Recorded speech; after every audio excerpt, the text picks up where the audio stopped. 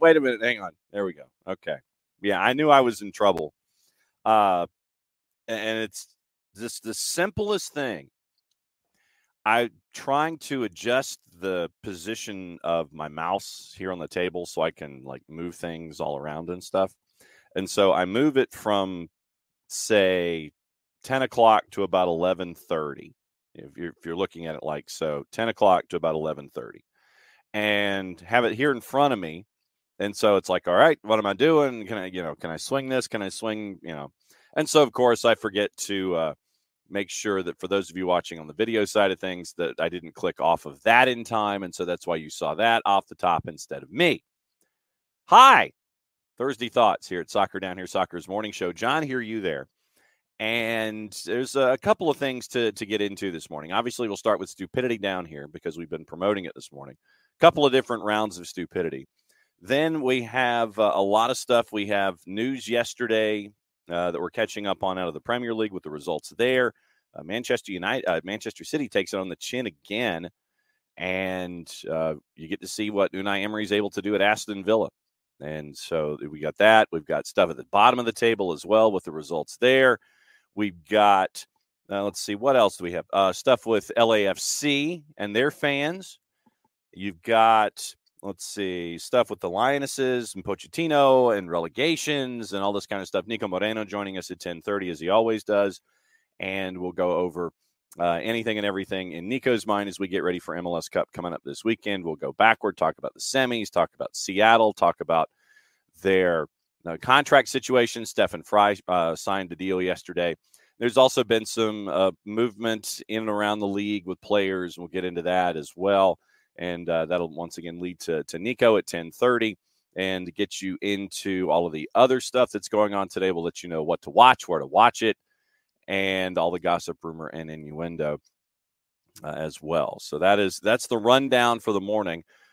Quick reminder, I don't know if you saw it yesterday on the 280 character app, but we did post that the Atlanta is American soccer scarf with the Vic Crow quote from 1968. It's up and running.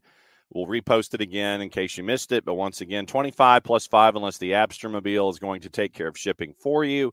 Once again, we're reissuing the scarf for the holidays as part of a two-step process to help out our friends at the Marshall Islands because they want to do some stuff here domestically in 2024. And so we're trying to help them out here on this side of the planet come next year. So that's step one of a process. Step two coming up in short order. And so that's round one reminder. Round two reminder is programming tomorrow is going to be a little backward because of the high school football championships. I have to be at Mercedes-Benz during this particular time slot. So we'll release Prim and Proper on tape in the morning, and then we'll have an SDH in the afternoon to get you ready for the weekend. So our friends at Beyond Goals will get another Friday off, and so we'll take care of all of that, but we'll get you ready for the weekend. So Prim and Proper in the morning, SDH PM will get you ready for the weekend. We'll talk about news of the day. Stuff should have calmed down in Europe with matchups and things like that, and so we'll talk about that coming up, obviously, tomorrow. But remember, so Prim and Proper early, SDH in the afternoon tomorrow. So Maddie and Drew will get their venting out of the way, and we will have Prim and Proper as your morning release and get you ready for the weekend with an SDH PM. All right. All right. So it's that time.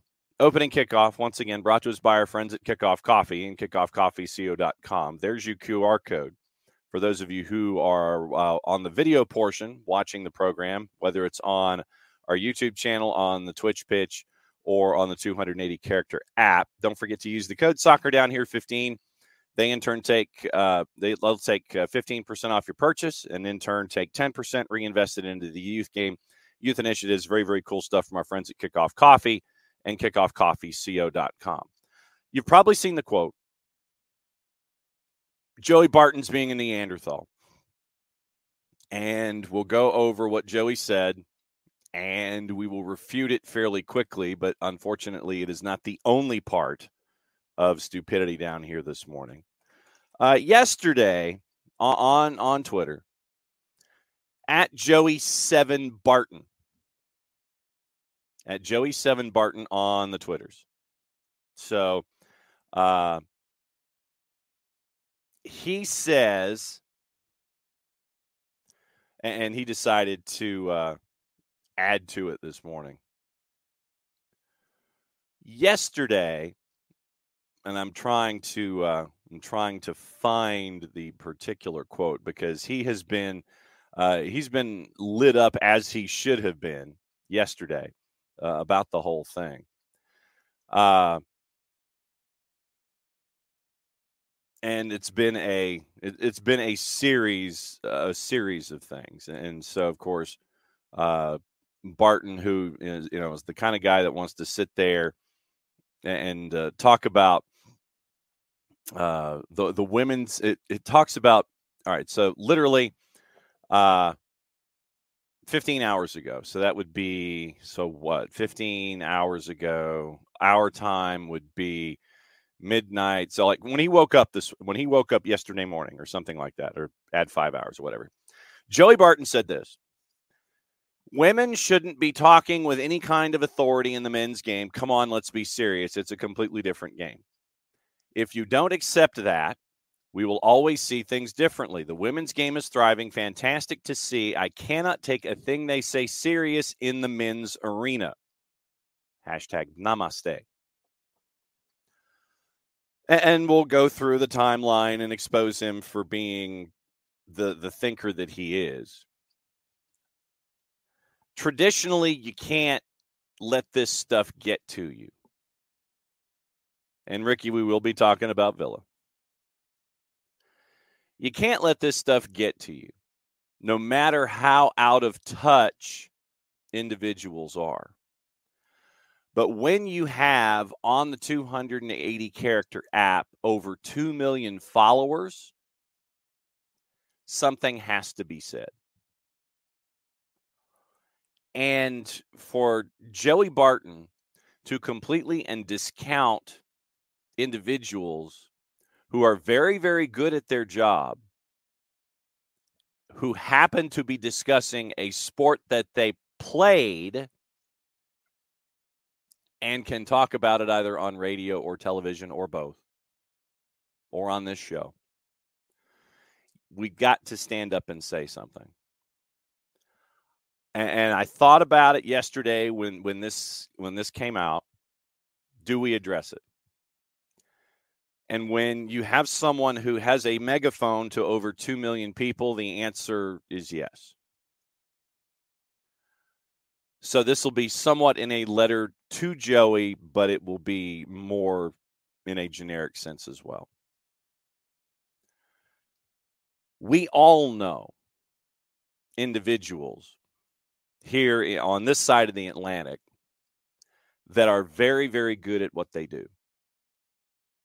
One of them in particular lives here, has been on this show, is a part of the SDH family, and works in Charlotte, and works on Sirius XMFC, and has done stuff overseas.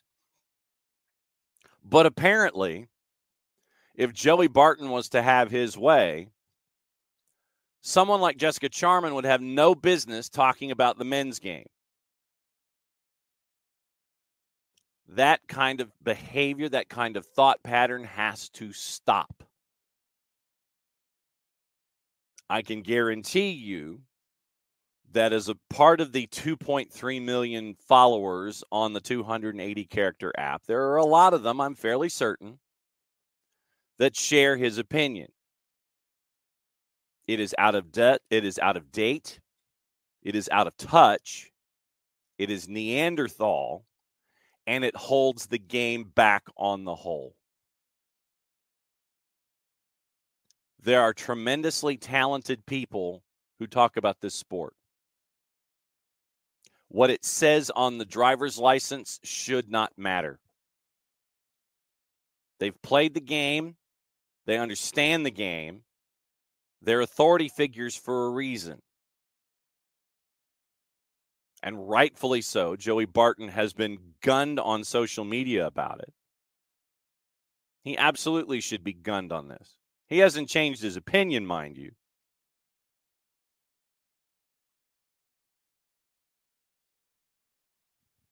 He continued, any man who listens to women commentary or co-coms need their heads testing.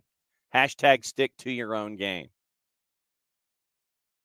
Fine, I'll get my head tested. Some of the most intelligent folks who discuss the game today happen to be women who cross over and talk about the men's game.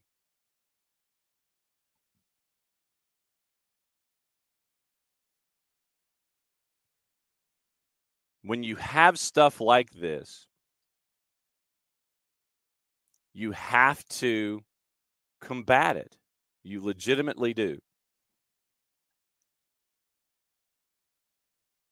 Stand by everything I've said on women commenting and co-coms on the men's football, like me talking about knitting or netball, way out of my comfort zone. Some of the men are bad enough. We've gone too far.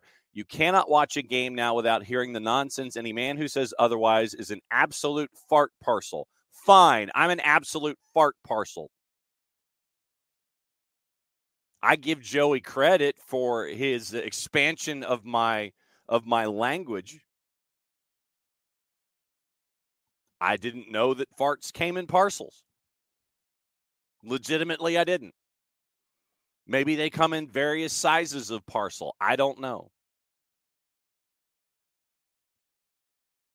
I will gladly take and put on my resume that I'm an absolute fart parcel, then listen to you the next time that you are on co-coms because you're not managing anymore and a network picks you up. What credence should I give you, comma, Joey Barton, comma, because you've been fired from gigs?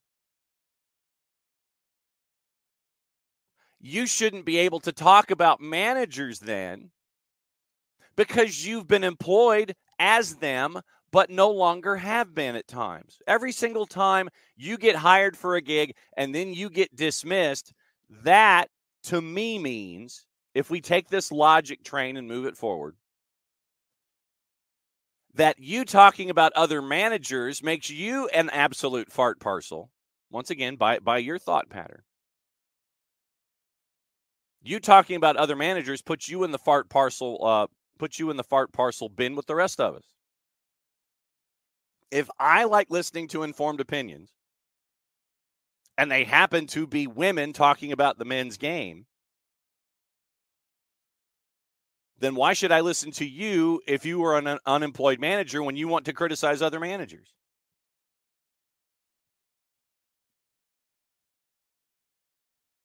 And like I said, and this was this morning. Absolutely this morning.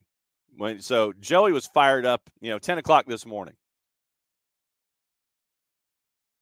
The women's game's absolutely thriving. Great to see. It's a fantastic sport in its own right. See, then this is where he sets up the qualifiers. Every single time he's done something like this and has had to go full 280 characters or go for a couple of pages, he'll set up a qualifier. Really entertaining, good to watch. Technically and tactically, not that much difference. Physically, complete different planet.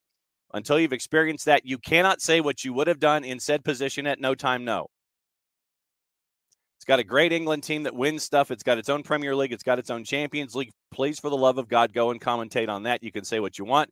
You'll be qualified to. You have actual experience of what is taking place. And the eunuchs might not agree, but somebody had to say something. Hate it having to be me. Actually, dude, I don't think you do. I don't think you do.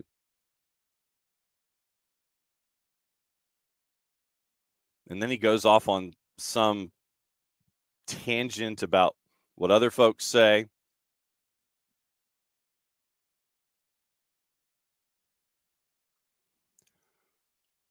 So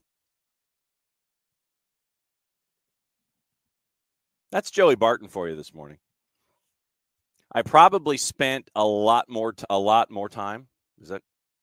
I probably spent too much time. I probably spent too much time on what he does and what he said. And he continues, and it's just not worth my time. But in a situation like this, when you have someone who has over 2 million characters, I think we got to say something. Legitimately. Because if you let this kind of behavior go unfettered, then people think that it's either acceptable, or okay to say things like that if you have no basis in fact and just want to vent or what have you. But for Joey Barton to say what he said, it's ill-informed, it's antiquated, it's out of touch, and needs to be stopped. That's stage one of opening kickoff, brought to us by our friends at Kickoff Coffee and kickoffcoffeeco.com. There is more stupidity. We'll get into it in a second.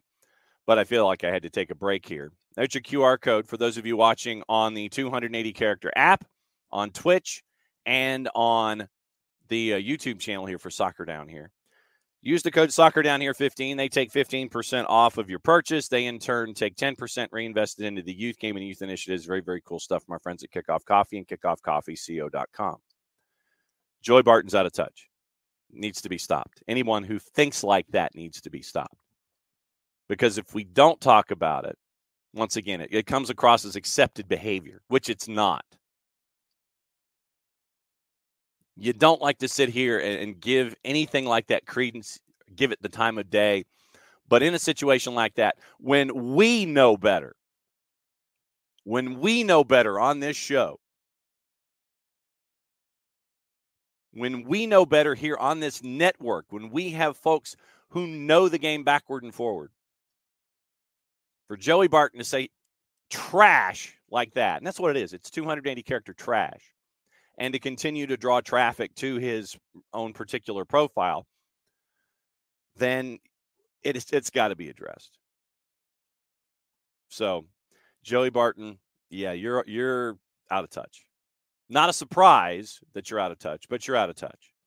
And so, everybody who's in this morning, and Tom, we're glad that you're on the road to recovery, by the way.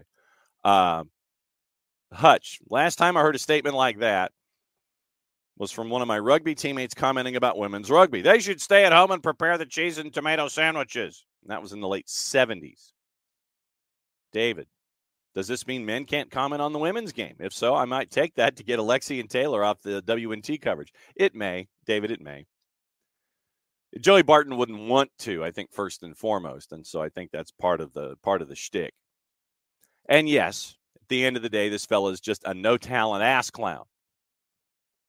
I would tend to agree. Circle gets the square. Tom. And are the games really that different? The athletes may be different, but is the game really that different? You're telling me it's impossible for a woman to discuss a double pivot because she may not be as fast and strong as a male player? It's just dumb. Yes, it is. Absolutely it is. But once again, Joey Barton has never been one to shy away from a public opinion, antiquated or not. And so that's where we are with Joey Barton. The other piece of stupidity down here comes from our old buddy Luis Rubiales. And it's come across in a couple of different publications. Paul McInnes at The Guardian, Lawrence Ostler at The Independent. Apparently, we were talking about Luis Rubiales and Jenny Hermoso and how much trouble that got Rubiales into, despite his denials and repeated denials and all that kind of stuff. According to Paul McInnes at The Guardian et al., Rubiales kissed Lucy Bronze seemingly forcefully and cupped the face of her England teammate Laura Coombs after the Women's World Cup final in August, according to the chair of the FA. Claims were made in a submission by Debbie Hewitt to a FIFA disciplinary committee investigating Rubiales' behavior after the World Cup. In response, Rubiales accused Hewitt of, quote, absolutely disgusting behavior and suggesting he is some form of creep. The committee ultimately suspended Rubiales, you'll remember, from football activity for 3 years. Claims emerged after the committee published the written reasons for banning Rubiales. Former president of the Spanish Fed became the object of international opprobrium. That's a word to use. You know that's coming from overseas when they use the word opprobrium. Seen celebrating, and we got into the Jenny Hermoso bit. Hewitt and the president of New Zealand football, Joanna Wood, wrote submissions to the disciplinary committee after they'd witnessed Rubiales' behavior and wanted to give, quote, firsthand observations on impact, end quote. Hewitt describes a series of inappropriate actions involving Rubiales and substantiates Hermoso's version of events in what the committee describes as, quote, the kiss incident, end quote. Hewitt writes, Hermoso was not the only person subject to inappropriate attentions. According to the committee's account of her submission, Hewitt observed Rubiales' behavior while standing next to him in the medal presentation line. And we'll have to go back and get the video on this. He shook the hand of every England player, touched a few on the arm as they walked past, but then cupped and stroked, in quotation marks, the face of the player Laura Coombs, which Hewitt thought was slightly odd, and then he seemingly forcefully kissed the English player Lucy Bronze on her face.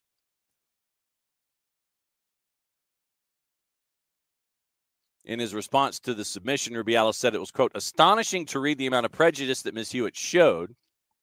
Claimed Hewitt had hugged several players, even after clearly noticing that they were extending their hands to receive a handshake.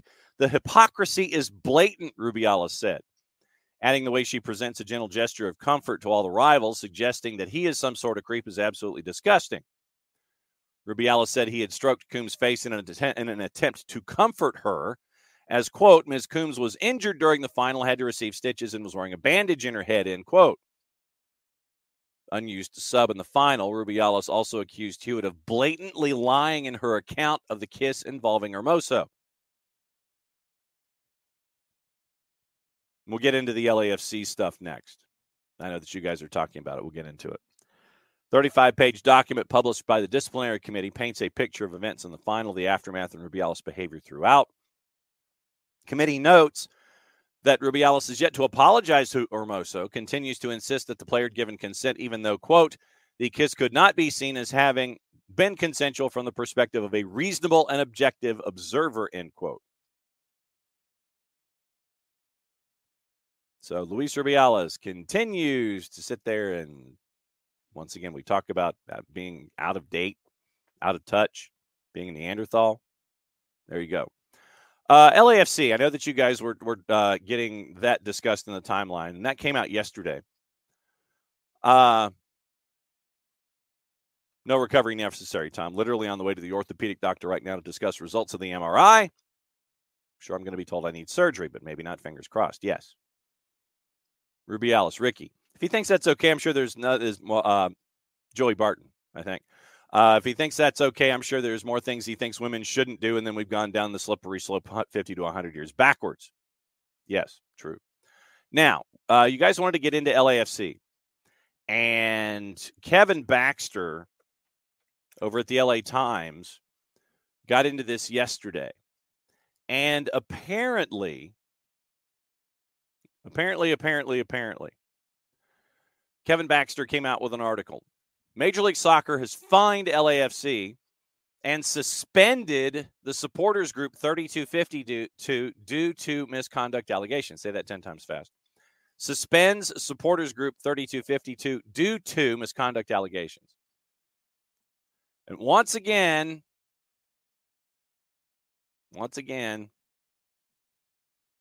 when you have more than one writer on a story, you know what's going on. LAFC has been fined $100,000, and 3252's privileges have been suspended pending an investigation by Major League Soccer due to allegations of serious misconduct. That was announced last night. So you end up with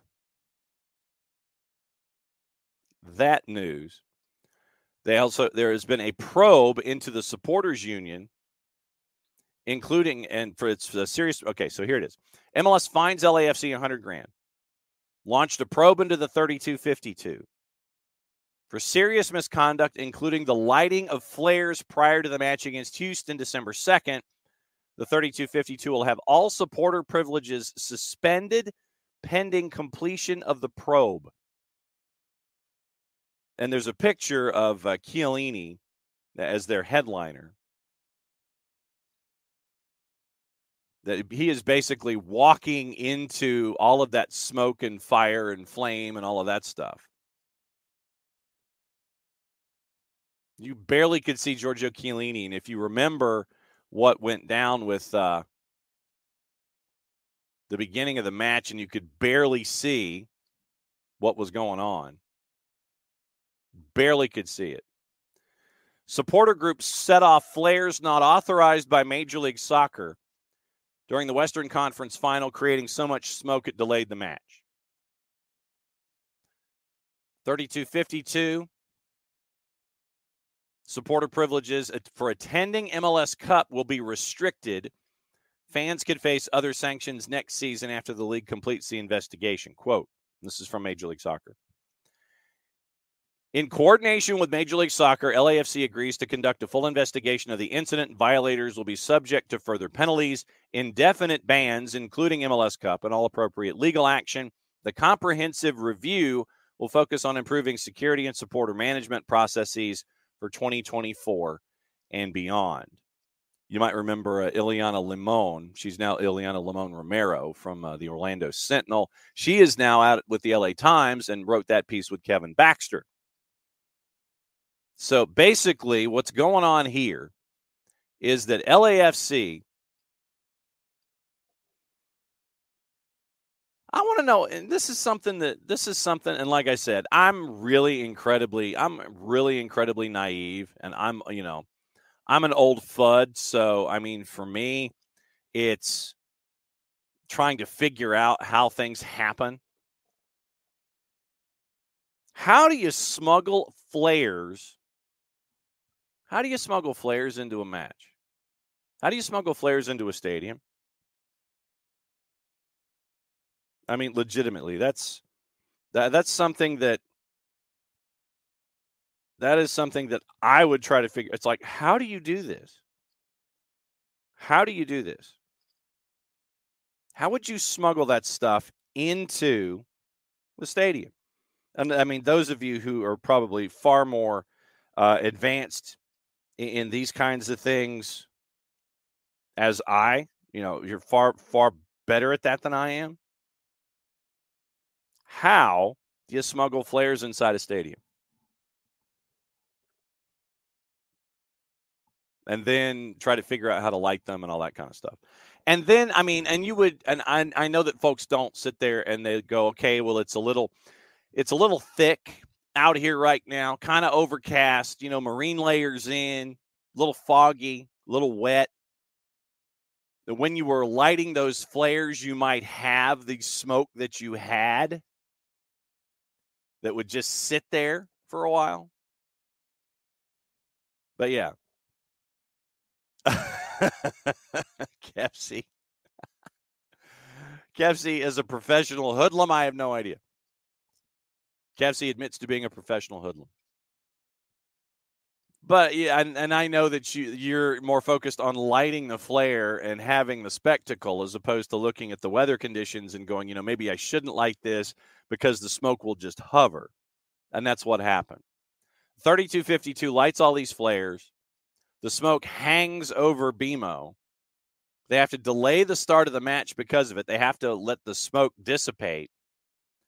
And now the 3252 have had their activities suspended. LAFC has been fined 6 figures. And now they've got to figure out how to investigate this. How do we investigate this? Supporter privileges for the 3252 are restricted, facing other sanctions next season. I don't see, and once again, we get into this. And Kepsi says, practically speaking, they'd have plenty of places to put things, but security wouldn't detect it with machines, and they'd have to pat down, I guess. I mean, that sounds about right. But how do you, in a situation like this, enforce someone being from the 3252? legitimately. How do you do that? You sit there and it's like, okay, I need your ID. And instead of giving your California driver's license, you actually give your 3252 card? Is it a picture ID? How do you plan on enforcement? Is LAFC going to go to 3252 and sit there and say, we need a member list? And we'll cross-reference it with our season ticket holders? Ask for picture IDs when you go walking in the door? How do you plan on restricting what they do? No noisemakers? Do the bass drums and all of the noisemakers that they bring in, are they not allowed in next season? How are you going to enforce this in Columbus? Like I said, I'm asking these open-ended questions because I have no idea. I have no idea how you enforce this. I mean, seriously, if somebody's a fan of LAFC, they could just go in wearing whatever they want. They could wear a polo and a pair of jeans for temps in the 60s with a rain jacket. Maybe have an LAFC coat on. And unless you have an ID card or a T-shirt that says I'm 3252 and proud of it, then you go walking in the door at lower.com in downtown Columbus, Ohio, and someone in security is going to sit there and say, oh, you're wearing a 3252 shirt. Your activities are restricted. I mean, seriously, how are you going to enforce this, A, this weekend, and B, the beginning of next year? And LAFC has been fined, and they're supposed to have an investigation into this. Okay, who of you brought the flares? Literally, this is like being when we were in elementary school. You have the assembly, and the principal is sitting there, and he's wagging his finger at all of you, going, okay, which one of you did this? I need all of you to stand on this line. And the person who did this, step forward. Everybody takes a half step back except for one guy who's not thinking fast enough. Ah, so you did it, but no. And then you look behind you and you see everybody else is taking a half step back. Seriously, how do you enforce this? I'd love to know. Like I said, I'd love to know how you're going to enforce this on short notice. You are 2 days away from MLS Cup. The supporters can go in plain clothes. I mean, they could wear Cincinnati gear. Or they could wear whomever. They could wear LA Aztec stuff. They could wear LA, well, no, they wouldn't wear LAG stuff. They could wear LA Aztec stuff. They could wear California surf stuff. They could wear crew stuff if they wanted and then take it out the second they get in the building. How are they going to enforce the restrictions for 3252? Here's my membership card. I mean, seriously, how are you going to enforce this on 2 days' notice and separate the 3252 away from LAFC fans and away from Columbus fans? And then this investigation that you're planning, I mean, obviously the 3252 will step up and sit there and say, okay, yeah, we're sorry.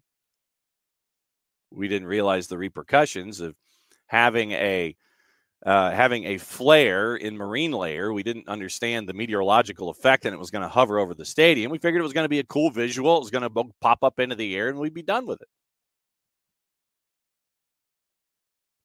You need Dallas Reigns or Brianna Ruffalo or I was about to say Dr. George, but dear rest Dr. George. But yeah, you need Dallas Reigns or Brianna Ruffalo to sit there and tell you whether or not you should be able to do that kind of stuff. By the way, there are 2 meteorologists for the ABC affiliate in Los Angeles.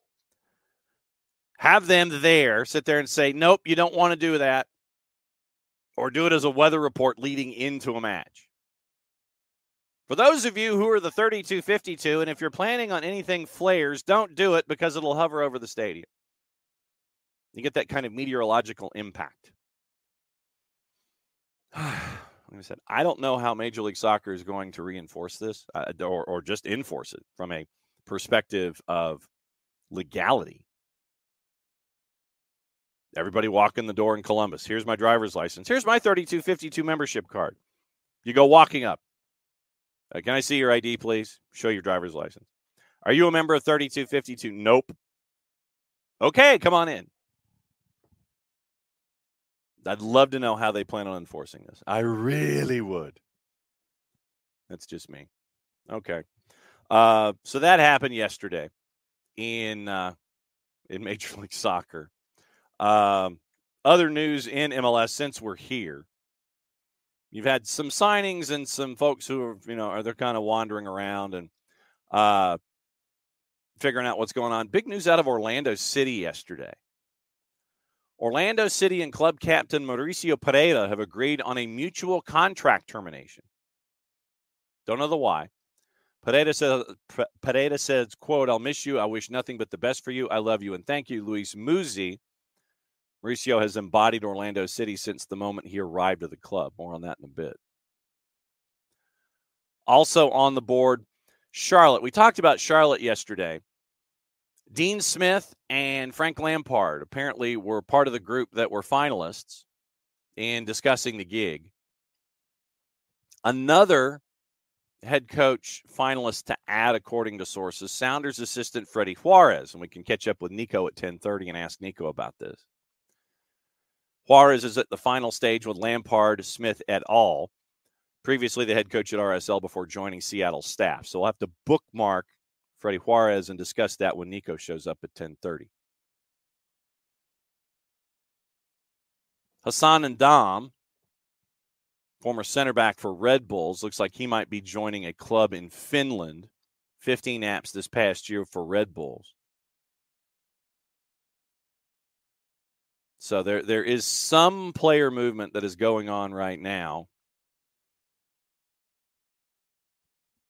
Also, according to Tommy Scoops, now the Revs are fully focused on their coaching search after they've gotten rid of the baloney and they named Kurt Onalfo sporting director. Gio Savarese, Caleb Porter, Robin Fraser, Dom Kinnear, Bob Bradley. Tom Quinlan of WPRO first reported the consideration of Porter. Seth McComber, Blazing Musket, first reported Bradley, Frazier, and Kinnear. But once again, you wonder, for the same question that we had yesterday with Charlotte, with everything that went on with that front office this past year, where are you if you are the head coach when it comes to creative control, the pecking order for getting players, these kinds of things? Hey, I'd like this guy. Is it going to be a collaborative process? Because if you look at those names, Gio Savarese, to me, is a guy that doesn't suffer fools. And it seems like there would be some elevated vocal conversations between Savarese and Kurt Onalfo when it came to bringing in players. Caleb Porter might be the same way. Caleb Porter also, though, might be interested in being employed in Major League Soccer. Robin Fraser, do you look at the situation in Colorado with Robin Fraser not really having a whole lot of money to deal with, not a whole lot to play with, how he did there and how he would do with a budget. How much different is his budget going to be commensurate if he was to be the head coach of the Revs? What's his idea about bringing them forward? Dom Kinnear, currently an assistant on the Cincinnati staff, won 2 MLS Cups with Houston, but that was back in 2006 and 2007. Dominic Kinnear, to me, would be a safe play, but where is Dominic Kinnear when it comes to, modern day coaches? Is he happy just being a 2? Is he just, is he interviewing just for the sake of interviewing? And then Bob Bradley. Bradley, for me, would want full control. He would want full control of the situation. He would be like, well, I need to be in charge of player personnel decisions. I need to be in charge of a lot of these things that Kurt Onalfo, I would imagine, is like, no, I'm in control of that stuff now. Would Bob Bradley be happy with just being employed? I would think the answer to that would be no. So Gio Savarese, while an incredibly talented coach, I think would want some say in player personnel decisions, and there might be a clash of styles with him and Kurt Onalfo. Caleb Porter, Robin Fraser. I mean, remember, Robin Fraser first won the first place in Western Conference back in 21 before the awful start in 22. Dom Kinnear, once again, he hasn't been a head coach in a while.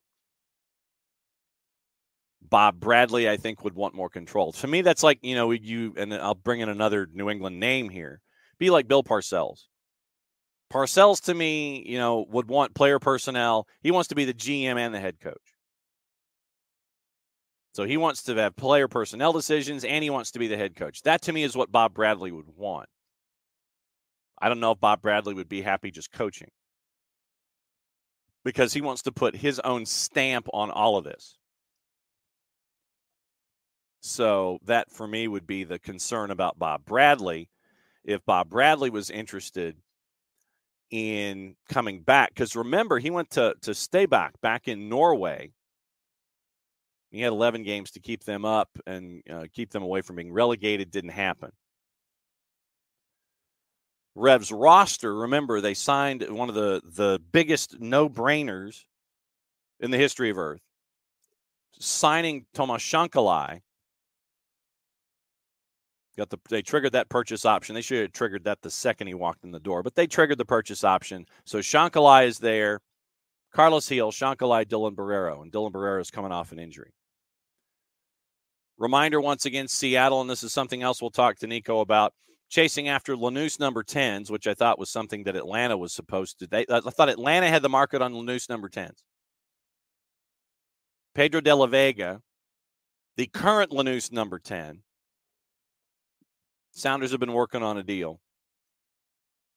If he signs, because he's 22, he'd be a young DP, and he'd hit the cap at only $200,000 as opposed to the $650 being a DP. That means that clubs are also permitted to use all three U22 initiative spots. 6 and 7 and 40 appearances in all comps for Lanús this season. He was part of the 2019 U20 for Argentina.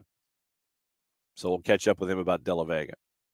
We mentioned Bedoya and Wagner yesterday and what the latest is with them and what possibly could be returns in Philly.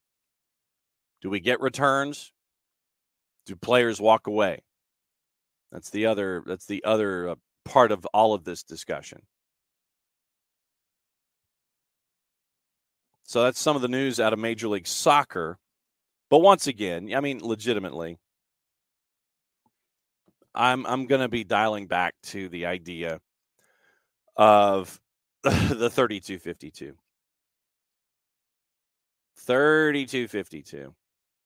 How do you plan on locking that down? I'd love to know how you're going to lock that down. Yesterday in the Prem, I know we're kind of bouncing around here a little bit. Yesterday in the Premier League, it was kind of wild, and we had a bunch of different storylines. Once again, there's action here in a 3-match week.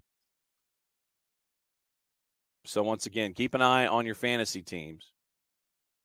Keep an eye on your fantasy teams. I thought I did, thinking I was going to start Erling Haaland and Julian Alvarez and be okay. I was not. Brighton and Brentford, a 2-1 win for Brighton at the Amex. Bournemouth, and we'll have news on them and on their opponent, beating Crystal Palace 2-0 yesterday at Selhurst Park.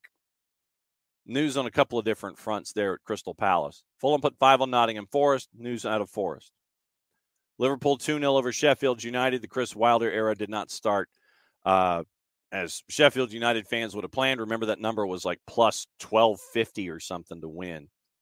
Villa over Manchester City, the big surprise yesterday. Villa with a 1-0 win at Villa Park. The winless run for Manchester City is now at 3. Manchester United beat Chelsea 2-1. And that was at Old Trafford. So today, 2 matches, one at 2:30 at Goodison Park, Newcastle and Everton. Spurs hosting West Ham at 3:15. at Tottenham Hotspur Stadium. How does Spurs not have a sponsor yet? How do they not have a sponsor for that stadium? I mean, legitimately, that's just, how do they not have a sponsor? I know that when they were, you build a stadium and then you have COVID, but how do you not have a sponsor yet? Michael, you're absolutely correct. Chelsea is proof you can spend ish loads of money and still look like ish. You smell like ish, too. We got some Pochettino news coming up also. But what that means with the results from yesterday, Arsenal is 36 points, 2 points clear of Liverpool. Villa's at 32. They're in third. Manchester City is in fourth. 3 draws in a row. They were unbeaten in their last 5. That streak is snapped. They're at 9-3-3, 30 points. Spurs are in fifth right now at 27. They also have a match in hand. So if they were to win today, they would be at 30 points. They'd still be in fifth because of goal difference with Manchester City. Manchester United in the barn at 27 points. Newcastle at 26. Brighton at 25. So that's like Group A that we've got. We've got Group A and like Group A minus. West Ham is in ninth at 21. Chelsea's at 19. They're only ahead of Brentford in the table because of goals scored. Chelsea at 5-4-6, same goal difference as Brentford, both at 19 points, 3 goals scored more than Brentford. They have to go to the second tiebreaker to currently be in 10th. Fulham's at 18 points, identical record to Wolves, 1 more goal scored. So once again, the second tiebreaker for Wolves and Fulham. Fulham, because of what they were able to do yesterday, they're now 12th instead of 13th. Crystal Palace at 16 points. They're ahead of Bournemouth on goal difference. Nottingham Forest at 13 points at 3, 4, and 8. Luton, and this is group number 3. Luton, 9 points, 2 wins. And Everton, once again, because of the point penalty, they're at 7 points ahead of Burnley on goal difference. Sheffield United's only won once in their first 15. So that gets us into today and the news of what is going on after yesterday, etc. We mentioned Crystal Palace and Bournemouth, and this kind of has the tie-in to Nottingham Forest. How pissed off are folks at Crystal Palace? An object was thrown in the direction of Roy Hodgson as he walked to the tunnel after the final whistle. Senesi scored in the 25th, Moore scored at 90+1 to make it 2-0 for the Cherries. The object may have been a hand warmer, like one of those hand packets that we shake and we put in our pocket. Former England manager wasn't struck by it, but according to our friends at the Telegraph, Ivan Speck was at Selhurst Park. Encapsulated the growing discontent in South London. Mass exodus after the Kiefer Moore header added to a similar goal from Marcus Senesi in the first half. Asked about the object being thrown at him, Hodgson said, "That's news to me, so you're telling me there's a fan out there who doesn't like me? Oh, well, that'll definitely stop me sleeping." Hashtag sarcasm font. It was a very sad evening for us. Tonight was not the performance that the Crystal Palace fans or that we wanted to see. The fans are who we play for at the moment. We're producing some lean fare for them. See, that's definitely a way to phrase it.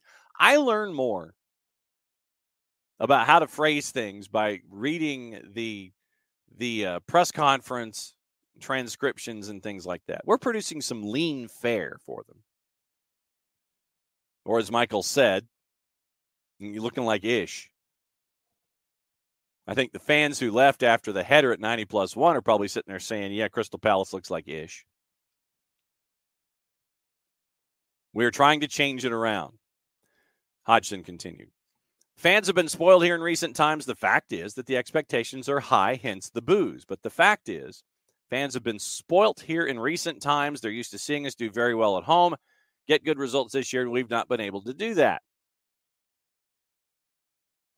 4 of their last 7. Bournemouth's won 4 of their last 7, moving level on points with Palace.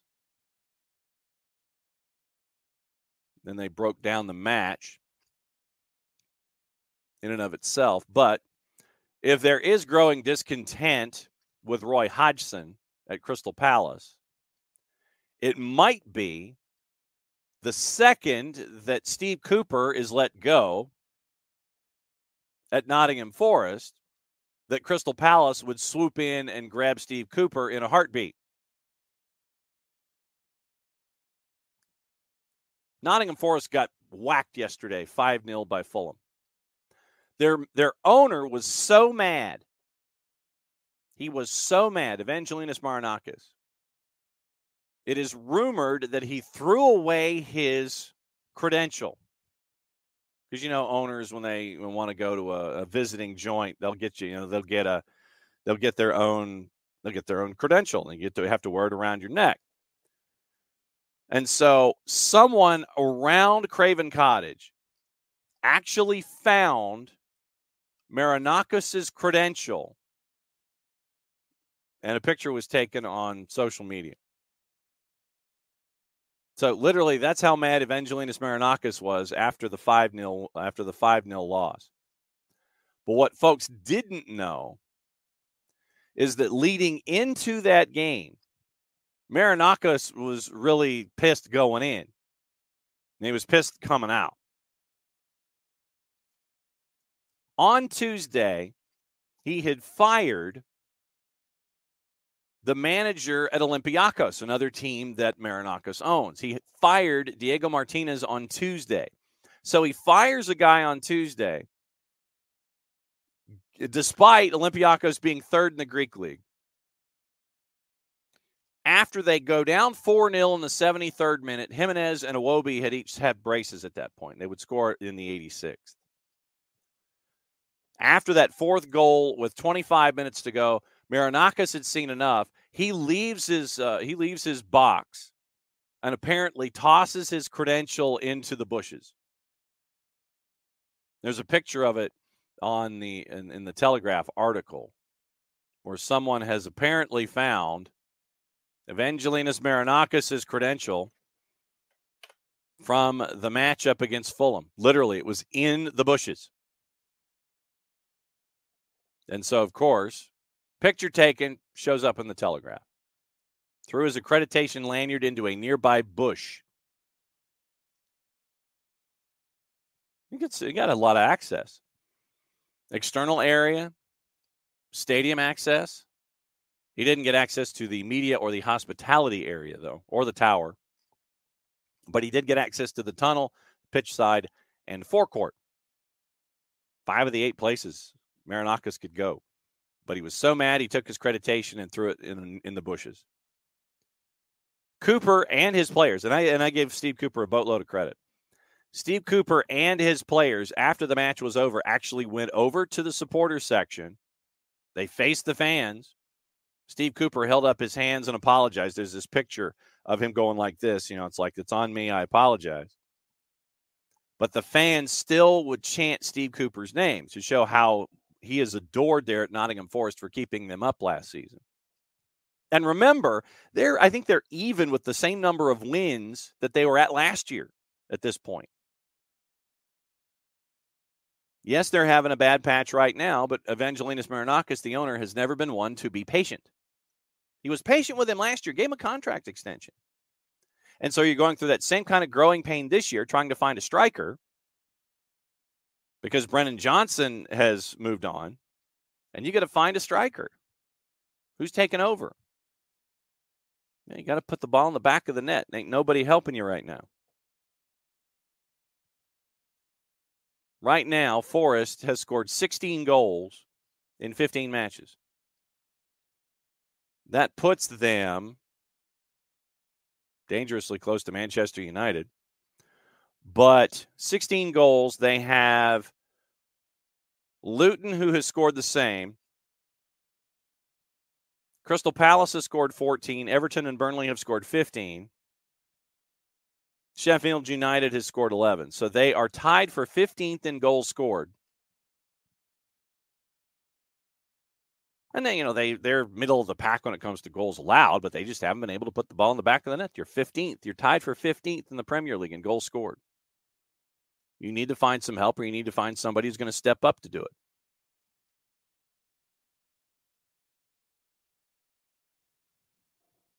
Cooper, after the match, says it was embarrassing getting that response because I don't deserve it. Should have gotten a different reception where you have folks at Crystal Palace throwing things at Roy Hodgson, allegedly. Maybe a hot hands packet. Steve Cooper, for what he's been able to do at Nottingham Forest, he gets cheered and adored. I don't know if cheered's the right word, but he gets the adoration and applause for what he's been able to do there at Nottingham Forest. All the turnover they had last year, all of the roster change that they had last year, and Steve Cooper kept them afloat. This season, you're going through the same problems. You need a striker. And right now, you're toward the bottom of the table. You're still away from that third group by about 4 points, but still, you're in that group. I don't want anyone else, this is Cooper yesterday, I don't want anyone else to be talked about apart from me. I take responsibility for this. It's all on me. I totally understand all the questions about my future, but it's something I genuinely think about the least. That said, I believe I'm the man to turn it around. I don't think about my future or my reputation. What's good for the club is good for me. That's all I care about. It was a painful night, and we deserved the scoreline. We completely came away with the required tactical and technical levels. If you don't have enough desire to defend, if you don't have the will, if you lose races, if you pull out of tackles and end up on the floor when it's 50-50, you'll get a night like tonight. I just hope it was an outlier. So, Steve Cooper has laid down the gauntlet,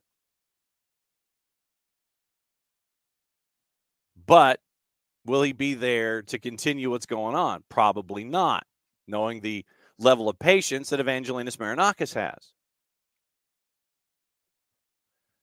So, discontent at Crystal Palace, probably getting rid of Roy Hodgson if this continues.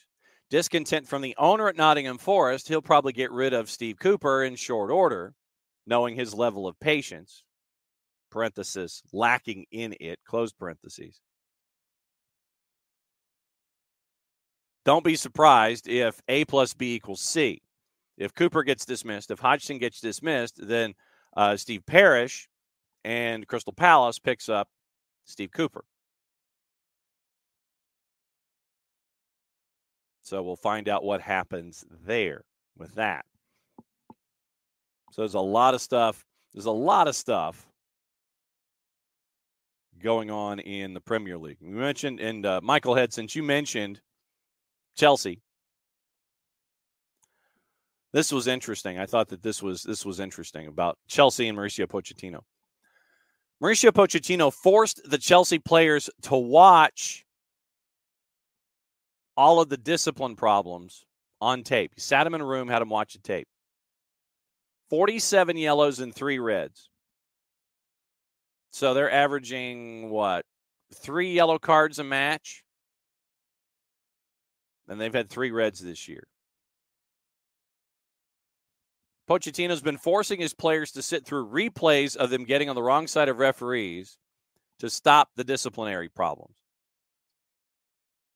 Conor Gallagher, remember he got sent off, could have cost them in the 3-2 over Brighton, but he won't be available for Manchester. He wasn't available for Manchester United. Reece James was sent off against Newcastle. Sterling and Enzo Fernandez are now 1 booking away from a suspension for accumulating 5 yellows. So he had them all sit down and watch all of it. Watch this, watch this, watch this. And you wonder if that will kind of cool things down a little bit. You wonder. And I don't know if you were paying attention to what was going on with the Euros. The Lionesses will not be, with the Olympics. The Lionesses will not be going to the Olympics. Had a 6-0 win over Scotland, but they lost out on points. And tiebreakers. 6-0 win. 2 late Netherlands goals. Missed out on topping the group on goal difference.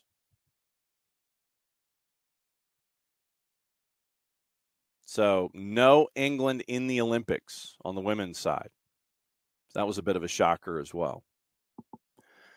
Gossip, rumor, and innuendo. There's a Hillsborough story I want to get into in a little bit, and we'll get into it. But we'll get into that in a bit. But gossip, rumor, and innuendo, once again, Niko Moreno coming up bottom of the hour. And we'll go over everything Major League Soccer. So who's going where? Who could maybe not? All right. Our long national nightmare might be over. Real Madrid are ready to offer Kylian Mbappe the deal. But he's got to have an answer by January 15th. So you've got 5 weeks. If I'm in Mbappe's camp, you're telling me I've got 5 weeks? You're telling me that?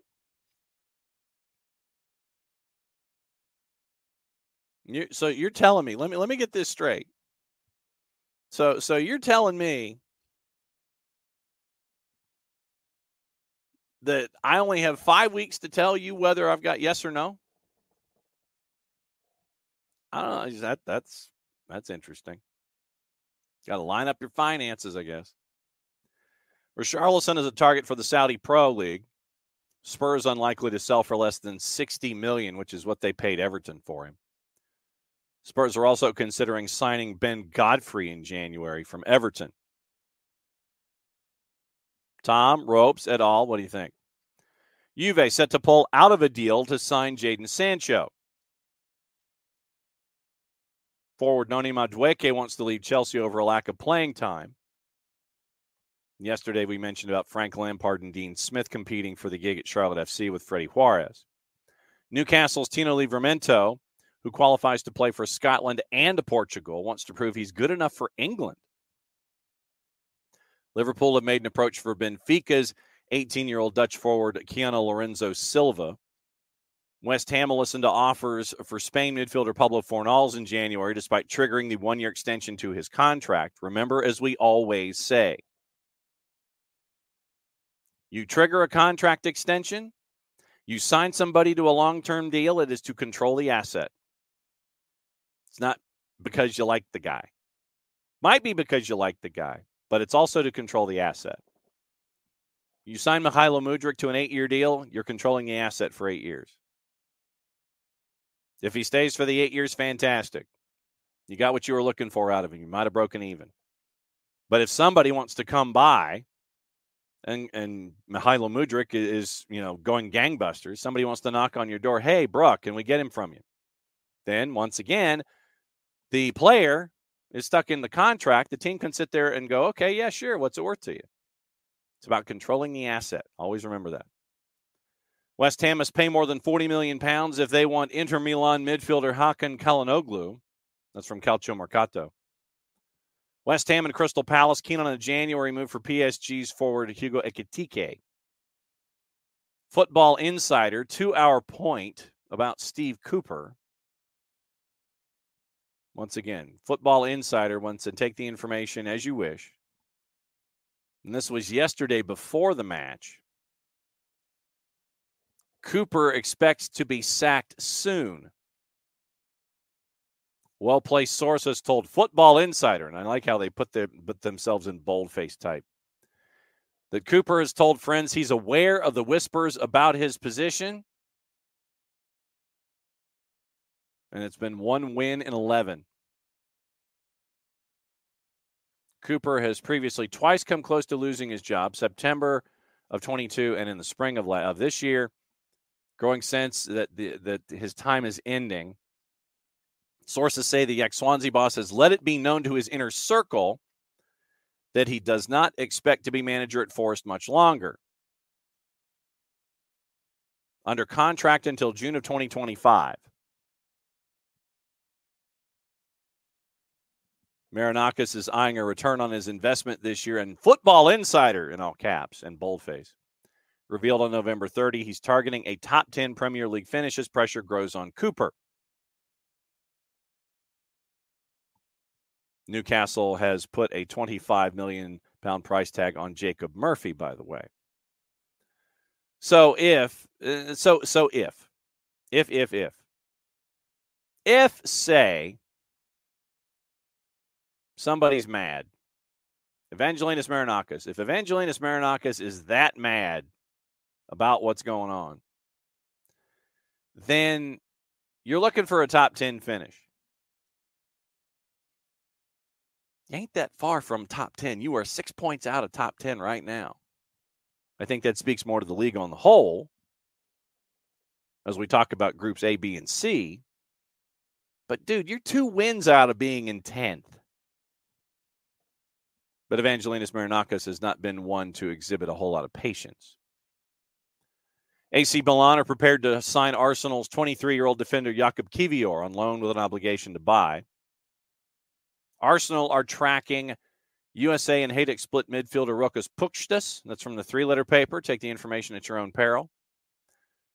France keeper Mikey Magnan may not sign a new AC Milan deal because Manchester United are among the clubs showing an interest. Next time Nick pops in, we'll ask about that. City and United have made moves for Lille's 18-year-old French defender Lenny Yoro, who has a contract until 2025. So once again, Lille, smart business here. We have a young defender. He's under contract. Would you be interested in him? Okay, great, fine, cool. Here's the deal, though. You got to pay the man. We have a figure. We have a number in our head. What do you think that number is? Well, I'll tell you what that number is. It's probably a lot bigger than you think. So that's what you're looking at with stuff in the Prem. Liverpool have extended their partnership with Carlsberg for another 10 years. Started in 1992, by the way. Joining up together until 2034. So there's that. Interesting story out of France. QSI has sold a minority stake in PSG to U.S.-based private investment firm Arctos Partners. First thing to note, according to Peter Rutzler at The Athletic, 1/8 without any influence on on-field sporting matters. So it is a 1/8 interest in PSG, 12.5%. No change to the club hierarchy. PSG are now not solely owned by Qatar now, but QSI will retain full control over decisions at PSG. It's not an agreement with a view to eventually buying a minority stake, according to Rutzler. For Arctos, its key focus, furthering PSG's global growth. Lifestyle brand, popular outside the sport, all that. For the club, the arrival of Arctos will also provide financial support in women's sports development, and particularly PSG's other infrastructure investments and projects. They've recently opened the new €300 million training facility west of town, and they have plans either to renovate the Parc des Princes or, if necessary, relocate. PSG wants to own their own stadium outright.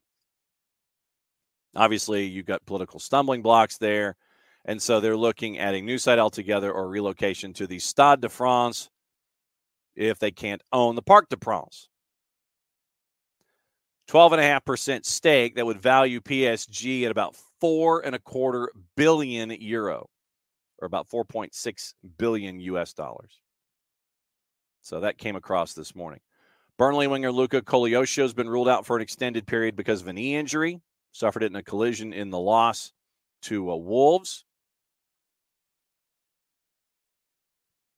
Steve Cooper, by the way, according to Paul Taylor at The Athletic, expects to be in charge at Wolves. Challenged his players to show fans what it means to them to play for the club at Molineux.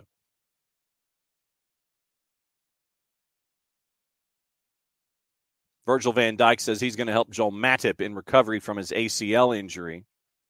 Ruptured his ACL in last weekend's win over Fulham. Now will undergo surgery. Contract's expiring next summer, and the 32-year-old doesn't know what his future may hold. Chelsea women's defender Aniek Nguyen has sustained an ACL injury, and she is going to be out and was on international duty for the Netherlands U23s. Let me go to Sky and see if we missed anything when it came to the other gossip news and innuendo and rumors and papers and things like that. And we'll get into what to watch, where to watch it, and the other news going on. News about Paul Pogba coming up in just a sec.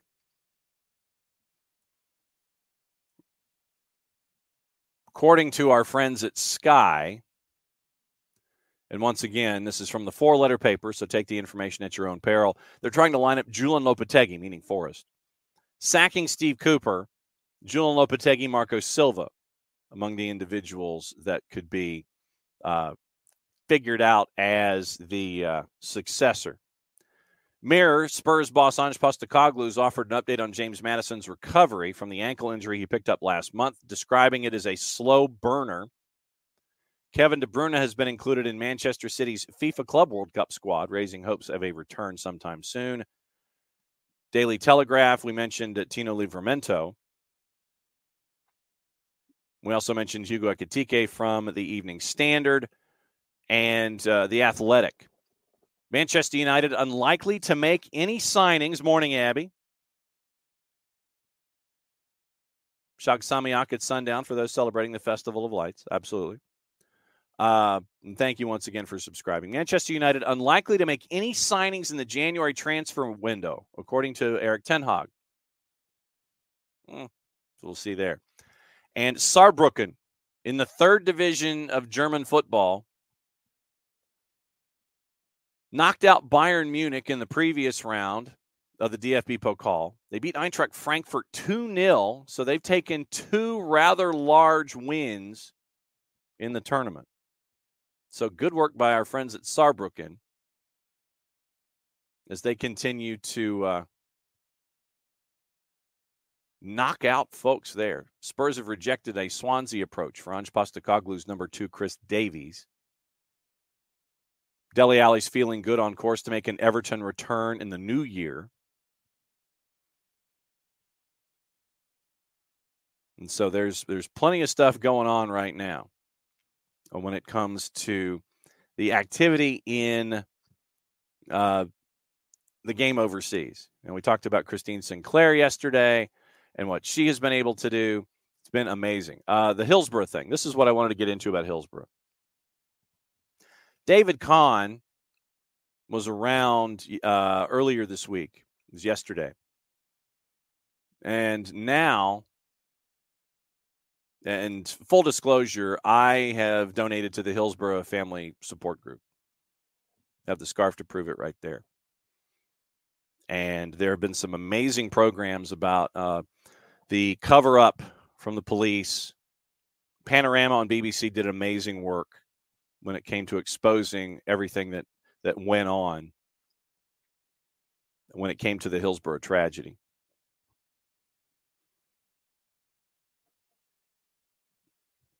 David Kahn says, given that the government took 6 years to respond to the 2017 report it commissioned from James Jones, the former Bishop of Liverpool, aimed at learning lessons from the Hillsborough scandal, the day of publication always likely to fall into the more recent series of letdowns rather than celebrations. Family members who gathered at a home office building near the Liverpool waterside to be told of the government's measures responded with the resolve that has formed the indomitable core of their 34-year cause, especially with Margaret Espinal that has been a part and parcel to it. And Jared will be joining us here in a sec. Hillsborough law developed after the 2016 verdict. New inquest into how overcrowding and crush were caused at the stadium. Jury rejected the campaign of lies by the South Yorkshire police, who sought to blame the victims for the disaster rather than take responsibility for their own monumental failings. Hillsborough law proposals would introduce a legally enforceable positive duty of candor for police and all public authorities to assist investigations into a major incident and equal public funding for legal representation of bereaved families at inquiries and inquests. Draft laws aimed at ensuring that other people do not suffer police cover-ups, disdain, appalling treatment as the Hillsborough families did, and they've relentlessly impressed on the government their commitment to this as a positive legacy from their nightmare struggle. So that was proposed yesterday as well. We welcome in Jared Smith, Niko Moreno joining us in about 10 minutes. What is on your mind this morning? First and foremost, how are you? Recovering slowly, but recovering. Which is always a plus. Yeah, it's always a plus, man. I saw Joey Barton was being stupid. I assume Joey Barton had something to push, and so he just decided that he would say something controversial because in some people's minds, any press is good press. Also, I'm very proud of him for learning the word eunuch. I'm sure he spent many an hour looking over the thesaurus and asking multiple people on the street how to pronounce that word correctly. Yes. And he's very proud of himself for it. And I think we should all give him a little golf clap for learning, big boy words. Yeah, especially words that may not be a whole lot of Scrabble points, but have a whole lot of meaning attached. I went into the idea. We discussed Joey in hour number 1. He was opening kickoff for round 1 of Stupidity down here today, and I mentioned, and I don't know, that there are tremendously talented individuals who comment on the game on a daily basis, and I mentioned Jess by name on purpose, because of what she has been able to build. And we have friends in the business who have built incredible careers for themselves. But because of the Joey Barton shtick, I mentioned Jess in hour number 1 as an individual who has played the game and is now on XMFC, and she gets called to do a lot of TV and has never met a live opportunity that she hasn't turned down to talk about the game, whether it's Charlotte or women or men or what have you. And the word that I used with Joey Barton was Neanderthal, in addition to wanting to try to draw attention to yourself. It's an outdated opinion. And I guess and I mentioned also that since Joey has been fired from being a manager in the lower divisions in England, that he can't comment on being a manager because he's been fired in the past. We can comment on being a manager. He can just comment on how to do it incorrectly. Yes, that's true. Like I said, I'm assuming that Joey has something new coming out that he needs to push and decided to just go get some publicity for it.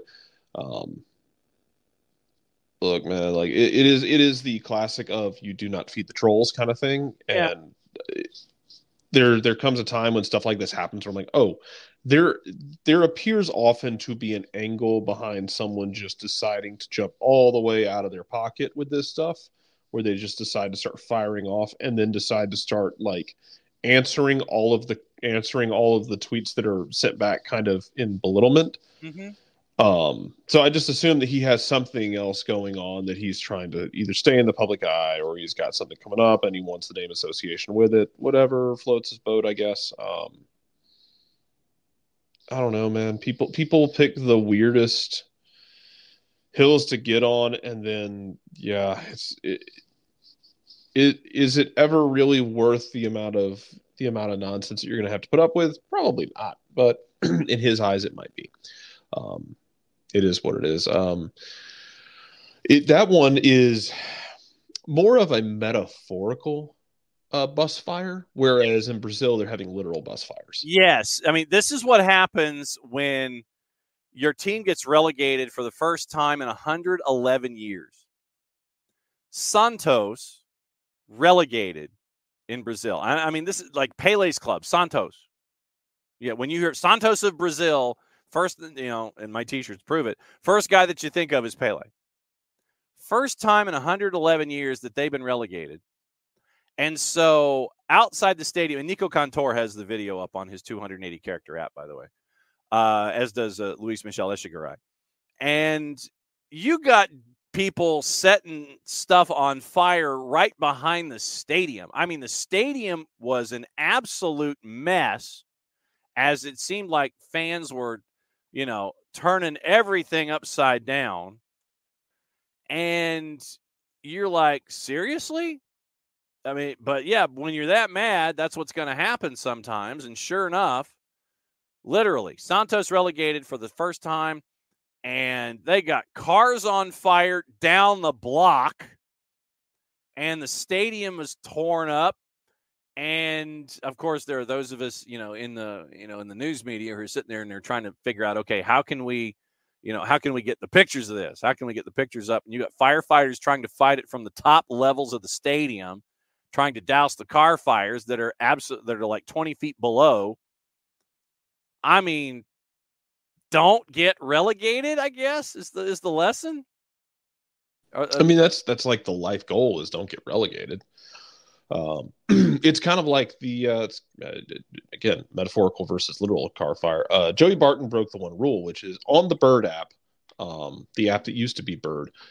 There's one rule. Every day there is a main character, and your goal is to not be it. Joey Barton sought that out today.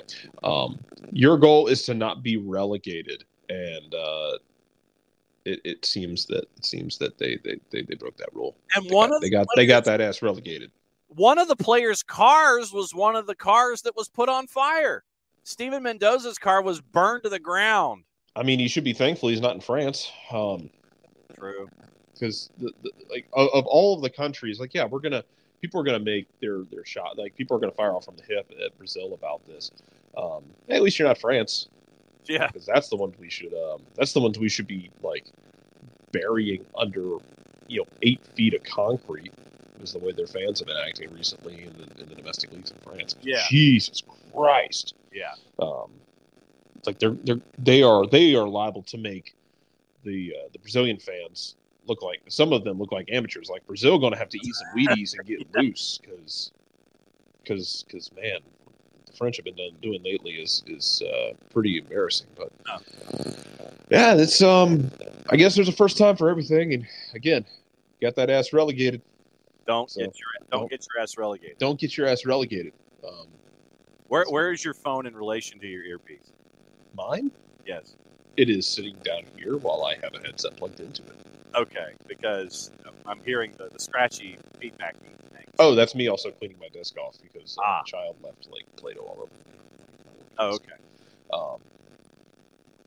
She was making something this morning and she left Play-Doh on my work desk, and now I'm trying to clean it off so it doesn't dry and stick there. Ew! The heat death of the universe. Ew!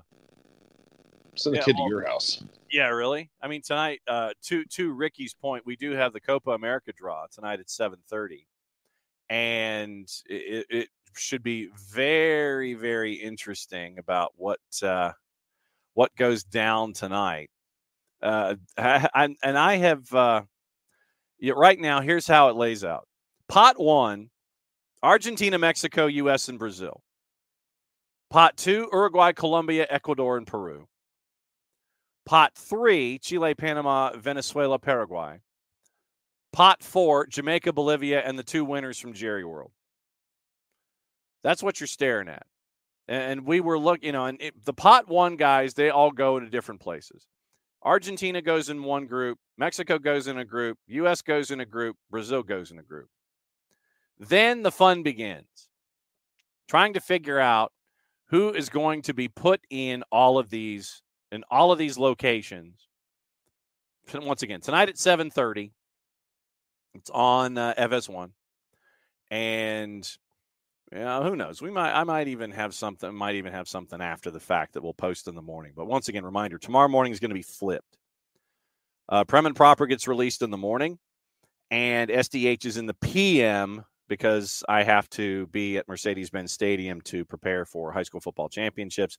Programming next week.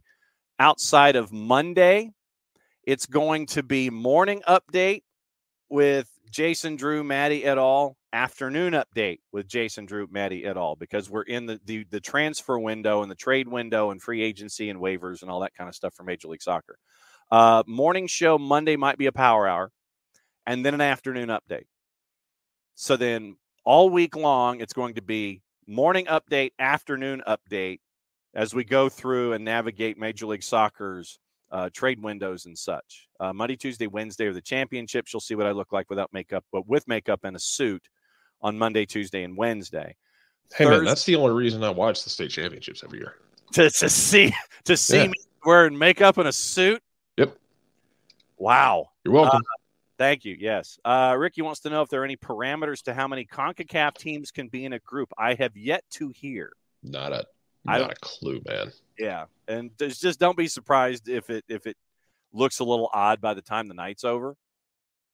And so you got so when Niko comes on, we will discuss Copa America in addition to everything else, and we might address Copa America first since that's what we're talking about right now. But Pot 1, Argentina, Mexico, U.S., Brazil, they go into different groups. Then we got to talk about who to avoid and who you want in your bracket. You know, who do you want in your group? You know, if you do, who do you want? That's the biggest thing here. You know, but the standings when it comes to CONMEBOL qualifying right now. You know, let me dig that up real quick so I can sit there and go. Okay, so here's what we're staring at: qualifier standings. Okay, I love how FIFA says they think it's over. It's not over. All right, so Argentina obviously top of the group. Uruguay and Colombia are the only other two teams that are in double digits right now in points. So Uruguay and Colombia, they are both in pot 2. So it's a good chance. It's a good chance that you get one of those in your group. We'll kind of walk through this. 50% chance, Ricky says 50% chance we get U.S. versus Joseph or U.S. versus Miggy at the Benz on the 27th. Yeah, and both of those are just going to be burned down the house kind of nights if you get them. So is and so is that. And so is the first one. Depending on who Argentina plays, it could get stupid real fast. Oh my God! So I mean, yeah, right now you're probably going to get the Uruguay or Colombia in your group, and you want to make sure that you navigate that one. Then Venezuela, Ecuador, Brazil. I mean, do you want Brazil right now? You know, I'd sit there and go, you know, I don't ever really want Brazil, to be fair. But they've just not been good. I know, but I don't really want them. You don't want to be their get-right game. No, that's true. But thankfully, Brazil is in a different pot. Like, people wanted Alabama after the Texas game. Like, people were fine with it. Like, oh, man, maybe this Alabama can be knocked around a little bit. Then I subscribe to the theory at this point, if we're going to put on our tinfoil hats, sure, that Saban started what's his face against USF, and to drive the point home of like, hey, y'all want to see what the other side looks like? I'm going to start this cat, and then the next week I'm going to go back and start Jalen Milroe, and y'all won't know why I started Jalen Milroe. Exactly. No, Saban's going to win a national title again, and darkness will befall the land for 1,000 years. As long as he doesn't have to use a kicker. Bottom 4 teams right now in CONMEBOL qualifiers: Paraguay, Chile, Bolivia, Peru. So Paraguay, Chile, they're both in pot 3. Peru is in pot 2. That's who you want. Out of pot 2, that's who you want. You want Peru as a part of your discussion. And because they haven't won in the first 6 matches in CONMEBOL qualifying, they're 0-2-4. They've only scored 1 goal. Bolivia has given up a lot. They've scored 4, but they've given up 14. So Paraguay, Chile, Bolivia, Peru is what you're staring at for those bottom 4. Paraguay, Chile, pot 3. Peru is in pot 2, so you've got a little bit of separation. And then Bolivia is in pot 4. Jamaica's in pot 4. I want nothing to do with Jamaica, considering that Andre played in net. I don't want that. No, you don't really want anything to do with them. Give me the inevitable Jamaica-Mexico game where everyone just gets completely sideways. Because that one's always drunk. Yes. So if you end up with like Jamaica, Mexico in the same group, like in that group 2, that'd be fun. That'd be absolutely sexy. So I'm looking forward to what's going on. And since it is the last half hour of the show on a Thursday, that means that we waste no time. We waste no time bringing Niko Moreno from Seattle. Niko, what is up, my friend? What's going on, John? Jared, of course, family of SDH. Happy to be here with you guys. Excited for the big final in MLS. Excited to talk to y'all. So let's get it going. Okay, well, we were talking before, and I was kind of filibustering a little bit. I admit I was stalling. Copa America draw is tonight at 7:30 Eastern. And I know we're going to talk about MLS Cup and all that kind of stuff. But Copa America draws tonight. And right now, the way things are laid out, you got your pot 1. Everybody sets aside Argentina, Mexico, U.S., and Brazil. Pot 2, Uruguay, Colombia, Ecuador, and Peru. Pot 3, Chile, Panama, Venezuela, Paraguay. Pot 4, Jamaica, Bolivia, and the 2 winners at Jerry World coming up in March. If you are any of those dudes in pot 1, who do you want in your group, and who do you want to avoid? Remind me the teams for pot 1. Pot 1, Argentina, Mexico, U.S., Brazil. They get to go into their groups. That's your pot 1. So that Argentina, Mexico, U.S., and Brazil. That's pot 1. They're the dudes. Right. They're in their groups. They're individual spots. Uruguay, Colombia, Ecuador, and Peru is pot 2. Pot 3, Chile, Panama, Venezuela, Paraguay. Pot 4, Jamaica, who Jarrett and I are like, I don't want to touch them with Andre Blake in net. Jamaica, Bolivia, and the 2 playoff winners in Dallas in March. If I'm setting up a group, and we'll probably end up talking about this later in like next week and stuff, but who do you want in your group and who do you not? Oh, well, I mean, that's simple. I think that there's some of the South American teams that have not just issues now, but they've had issues consistently. I think Bolivia, I think Venezuela's been struggling as well. I think that you don't want to have anything to do with Uruguay. You don't want anything to do with Argentina. I really don't think you want to deal with the host either. I mean, that's a one that you want to avoid in general senses. I think Colombia has a very good team right now. I think Brazil, like I mentioned a couple of shows ago when we went over the qualifiers at the time, I think that they're not as strong as they usually are. I think that they're in the middle of a broken process. So I think that's a team that you could upset, so you don't have to necessarily look away from them. I'm with you guys on Jamaica. I think Jamaica athletically, I think Jamaica in terms of what they've been doing lately, having a core group together, they're going to be a challenging team no matter what. I think Panama on the very low-key side are starting to build something down there, and they're going to have a lot of support here in the States. So I guess that's some of the teams that you want to stay away from. And then, again, even Mexico, with all the support that they have, I think they're going to really struggle to get some traction. There's been a ton of bad press recently on Mexico. They've struggled in games. They've struggled outside of games. There's a whole bunch of discussion about who should be called up, and is Raul Jimenez finally finding some form because he had a couple of goals this weekend. So I think that there's such a kind of convoluted team at the moment that they're going to struggle as well. So it's going to be a very interesting one in terms of Copa America here, because you'll see the support from each specific nation here in the States, but there are some struggling teams within CONCACAF that might be a surprise to either get out early or just not be able to really find their way past even the first round. No doubt about it. Jarrett, MLS conversation. Kick it. All right. Last time we talked, we all agreed that Houston would beat LAFC, and we were all wrong. And I am still reeling from Benny Ball not finishing the drill for this season.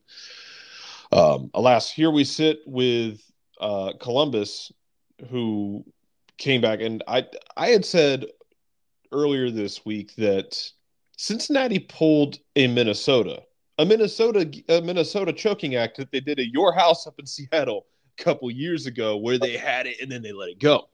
But now we got Columbus and we have LAFC. What are your thoughts on this Cup final? I love it. I think that they've both earned it. I think that you have two of the more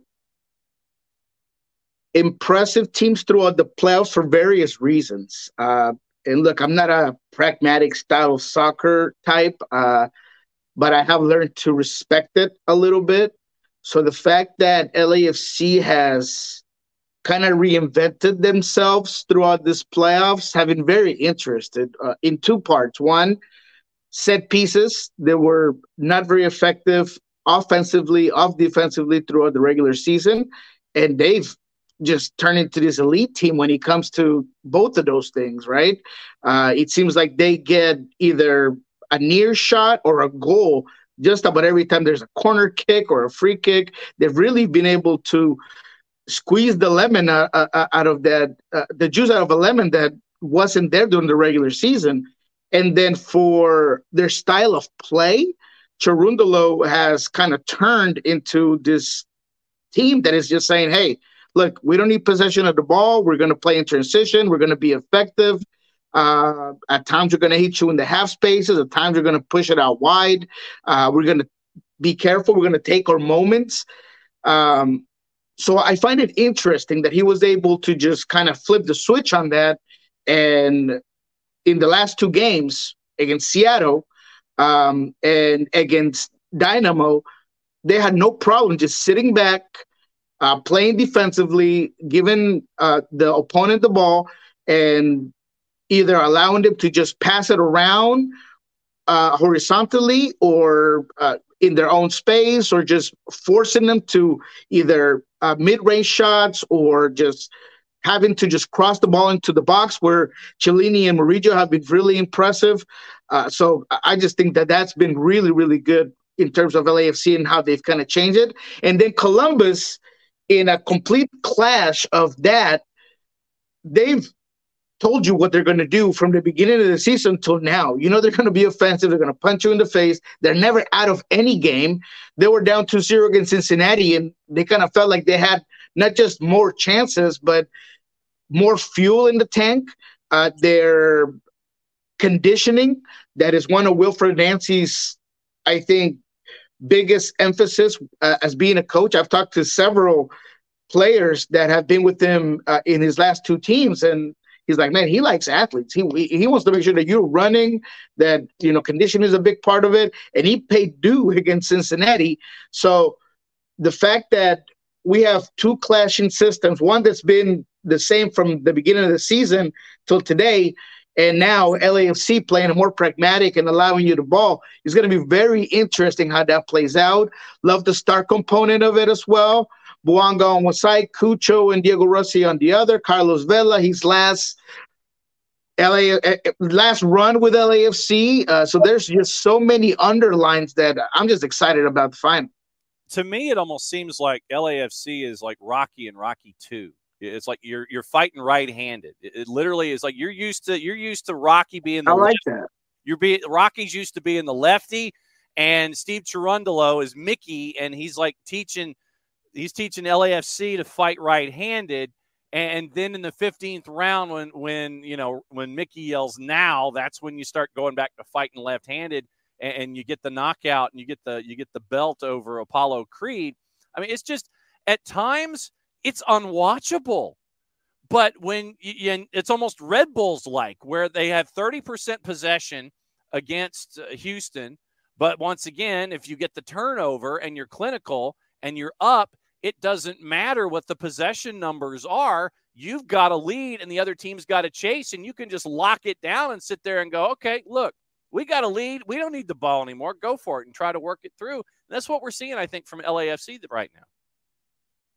Yeah, 100%. I don't know if Jared has a thought on it, but I'm totally with you. And they've been able to kind of turn a team that has specific players to do certain things into creating or adding now new dimensions to their game.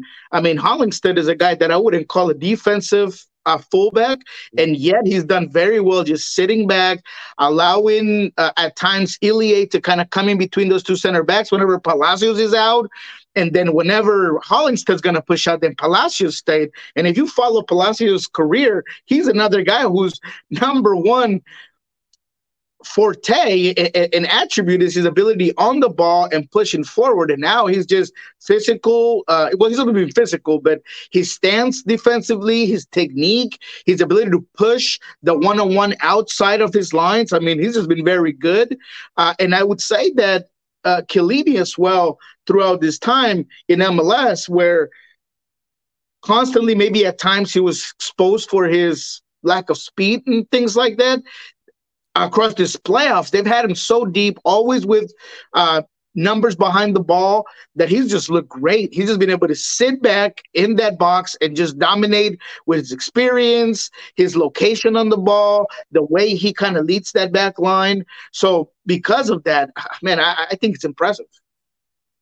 No, I agree with you. And it's funny because you talk about Chiellini. Jared hit the magic button. Here he comes. Hang on. Yeah, that's all right. No, I mean, oh, there you go. Here we go. Hey, no, I wondered if Chiellini was going to be that target point when they played Seattle, when they came up to y'all's house.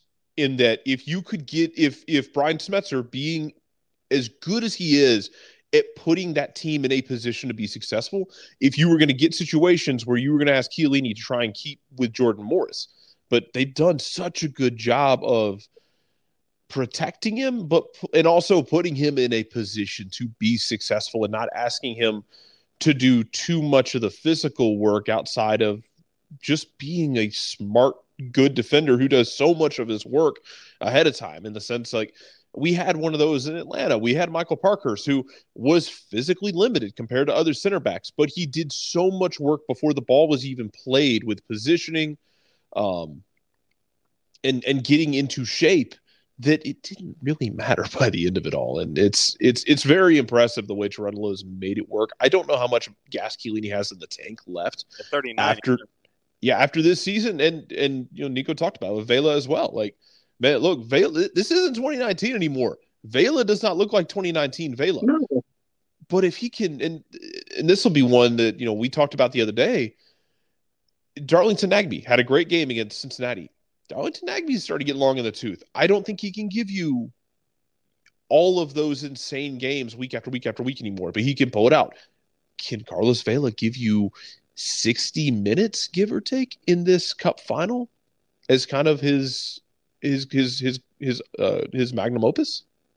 Yeah, and look, another interesting thing about all this is that LAFC could very well go back to their regular season form and maybe do it differently against Columbus, because maybe, just maybe, when you have a team as strong offensively as Columbus, maybe you don't give them as much possession, maybe you don't allow them to get into the flow of the game.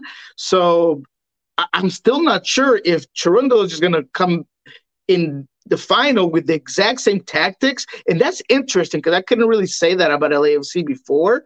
And you're right. I mean, with Carlos Vela, and I think Christian Oliveira has gave them something differently, because they've had struggle to really have that freedom of that. Top three players usually were very free, and they would move around, and sometimes Carlos would push out, and sometimes Dennis Bouanga would come in, but the right side was just not as good at that ability to just switch. Oliveira has been fantastic. You might not see it in the stats, you might not see it in assists or goals, but his movement, the way he kind of plays off of Vela, the way he plays off of Hollingsted, when he comes forward, I mean, he's just been so good that maybe, just maybe, if LAFC decides, hey, we're not going to play in transition and we're not going to just sit back, maybe things change. Maybe Carlos Vela comes in a little bit later. Maybe in this one, they kind of switch things around,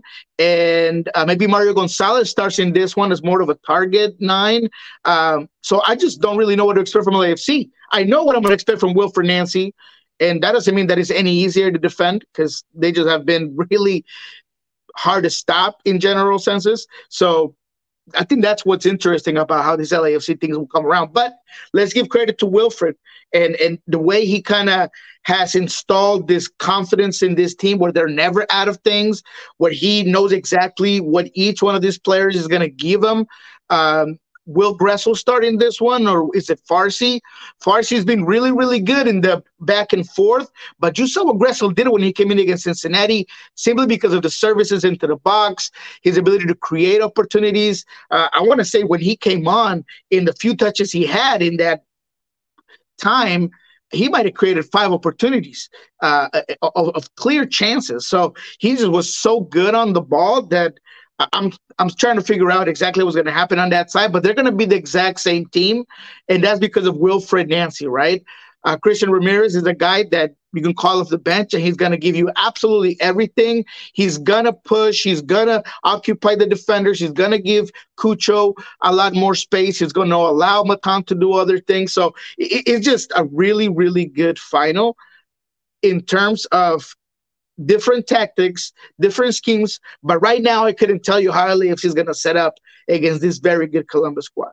Well, and I think to your point, I'm digging up the numbers courtesy of our friends at SofaScore, looking up Julian's numbers when he came into the match, and you're like, okay, what am I staring at here? Well, it'd be nice if Cincinnati could tell me what's going on with Columbus. That'd be great. Columbus subs. This is what happens with live radio and things don't behave. Now, that's all right. But I mean, if I give you some time to go ahead and do that. 55 minutes. Yeah, I got it. 55 minutes on the board. 41 touches, 19 of 24 passing at 79%.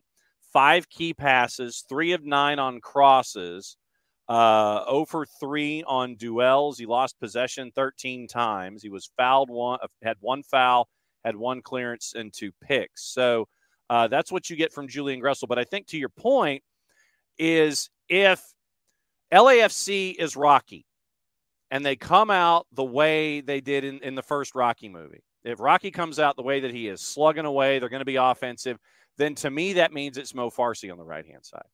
Right. If LAFC comes out and it's going to be like they are in Rocky 2 where they're fighting right-handed and they're waiting for the 15th round to come in and fight lefty, then it's Julian because of Julian's defensive deficiency. Say that 10 times fast. Farsi being the better defender, I think would be up against that LAFC rush that we're used to seeing. If you want to be the better team offensively and try to get points on the board early, then it might be Julian starting, knowing that there's some defensive issues there with Julian. That left-hand side, though, if Julian is on the right-hand side, that left-hand side to me is screaming Denny Bouanga. Yeah. If it's Farsi and Bouanga, I think that benefits Columbus. If it's Gressel on that right-hand side with Bouanga attacking on the left, that is Bouanga and feed him all day long. 100%. And the duels are going to be key in this one, right? Because you can't just ignore a guy like Dennis Bouanga any moment in the game. We saw exactly what he did against Seattle in a couple of moments, against the Dynamo. I thought it was great the way at times he was a bit of a decoy.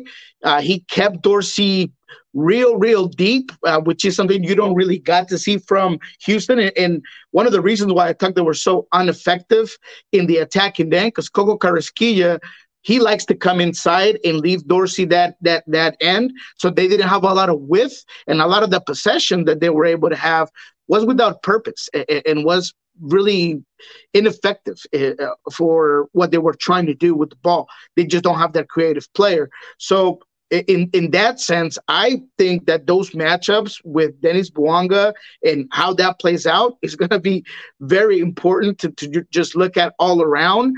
And in the midfield, right, can this Columbus team with Nagbe, with Adrian Moritz has been very good, maybe just not just dictate tempo, but make that 4-3-3, that the way they stand, just become a lot more defensive and force them, even if LAFC decides to play differently and be on the attack, they're going to have to be careful where Nagbe is. They're going to have to be careful with Adrian Morris is, the way they push back and forth.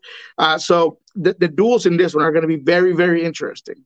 Jarrett, go for it. You talk about the duels, man, and how it is. And that's, I think my thing is trying to figure out that Gressel situation or Farsi situation for me, just how we talked about pragmatism. How pragmatic does Wilfred Nancy want to be?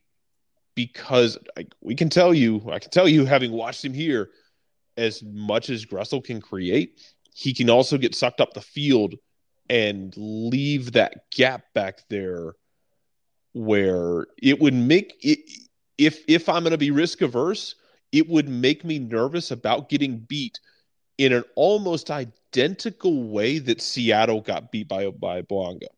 Yep. Where you get up the field, we know that Columbus plays so aggressively, and you leave that exact space open for LAFC, and they showed you they really only need one chance. I think that would be my fear, but at the same time, they're just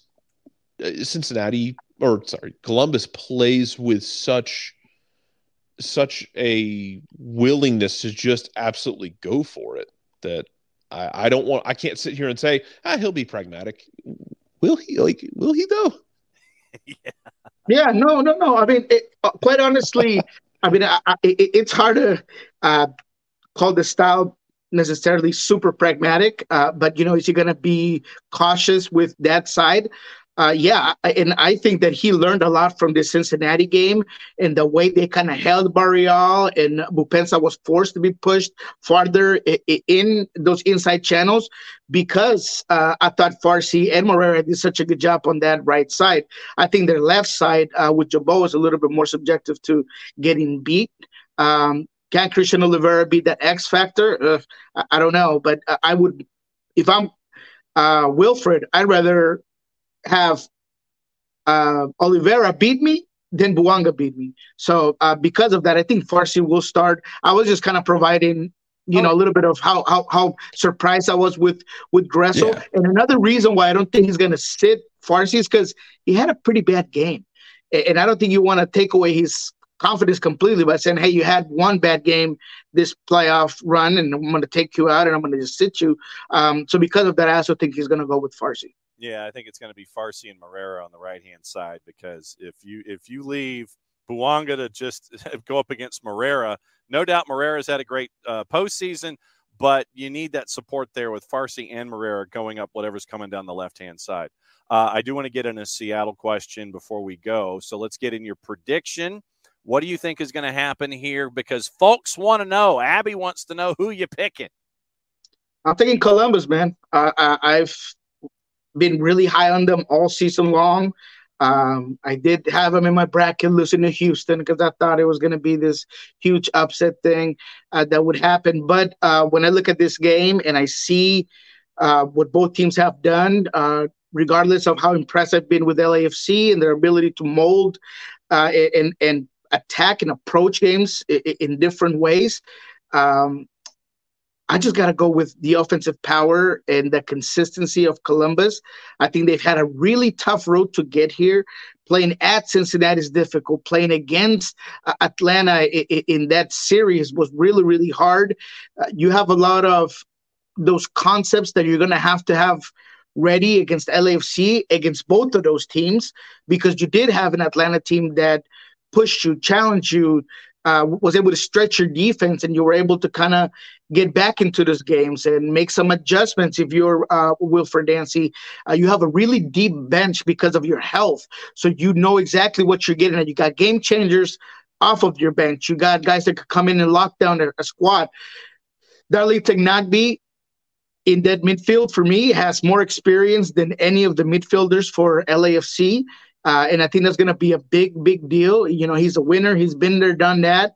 I think Aiden Morris came off really upset when he got switched out for Gressel in that last game. I think he's going to come in with a little chip on his shoulder to just be even better than he has been. So with all that, and despite LAFC and their fantastic, run, I think that Columbus, where they've been really, really good all season long, they're going to take this one. I'm going to go with I wouldn't call it high scoring, but I think it's going to be a multiple goal game. But I have Columbus winning at least putting 3 on the board. So 3-1, 3-2. I think Columbus wins it. Wow. Okay. So Jarrett, right now the Christmas side dishes have through plus 117. 90-minute draws a plus 245, and LAFC is a plus 227. They've been pretty much in that margin of error. They haven't moved a whole lot. Those are your numbers. Here's the thing, though, man. I'm right there with Niko, and 3-2 sounds right. Okay. And I could see Columbus doing what they did to Cincinnati in an extent, not to the same, not like the exact same script. But if you told me that LAFC got a lead in this game and then they let the mask slip for just a minute, we've seen how Columbus can play. Columbus can just start putting – they don't just hit you. They hit you with combos. And they hit you with combos over a 6-7 minute span where in a similar way, funny enough, to what like the 2019-2020 LAFC teams did to people, where they would just – the game would be flowing and then all of a sudden it'd be pop, pop, pop, 3 and 10 minutes where it was just an avalanche. If you told me it was like 1-0 LAFC and then Columbus just smacked them 3 times in 15 minutes to make it 3-1, and then you got one late to make it 3-2, I would buy that script for $1. Okay, so right now our Christmas side dishes have 4.5 at a plus 500, Niko. Ooh. 4.5, that a half is where it breaks. Yeah, that is the Rubicon. The half was it 3.5? Plus 225 in the composite. That's still okay. That's safer money. But the 4.5 is tempting, though. I'm not gonna lie to you. But yeah, that's a lot of goals. I do have like I said, I have a gut feeling, and I'm none of this fantastic analyst like you see on MLS, but I have a feeling that LAFC is going to come into this game playing a lot more open, and is going to, I don't want to say they're going to go shot for shot against Columbus, but they're going to try to force them to defend. And because Columbus does have a little bit of holes in that 3-man back line, and they had some issues with some set pieces, I think that this game is going to have multiple goals. So I don't know, man. I'll stick with the 3.5. I really will. But that 4.5 is tempting. All right. So you should, because last year's game was 3-3 before it went to extra time. The last game before that to have 5 goals in it was 2004. Ooh. Was the Kansas City Wiz and DC. Yeah, no, that's tough. Yeah, no, 3.5 save money. I'll go with that. 3.5. All right. So Seattle made their roster decisions, and Stefan Frei was probably one of the fastest decisions where, yes, we are having ongoing discussions, and then we re-sign him. When you look at the roster decisions that are in play now for Seattle, what ran through your mind when they announced? I thought that they were pretty standard and expected. I thought that Stefan Frei should have been a no-brainer, especially knowing that Nicolas Odero was for sure leaving. You need to have leaders in this team. He's the captain of this squad. Nicolas Odero, when he decided to give back that captain band, he could think of no one better than Stefan Frei to take that honor. He's been reliable. He's coming from a fantastic season with 14 shutouts, and as always, beyond his ability to stop goals is the leadership aspect, the way he holds his players accountable. I just thought it was a no-brainer. So I was happy that he got a 2-year deal. He's probably going to retire here in Seattle. That means that, and you saw it with the roster moves, that obviously Cleveland, who's I think a really good goalkeeper, he's probably going to go elsewhere, a lot like Tyler Miller did at some point for the Seattle Sounders. There's some really good and potential behind Stefan Frei that you might not know about. Jacob Castro, he's a guy that they've been kind of working with, who I like a lot. He seems to be a really good shot stopper. So I think they're really going to build off of those other guys behind Stefan Frei.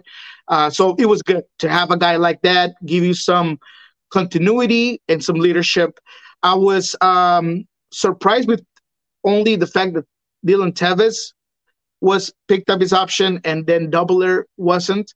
The Doubler was a guy that had a lot of potential. He's, had some rough road with injuries, but I thought he was really, really good.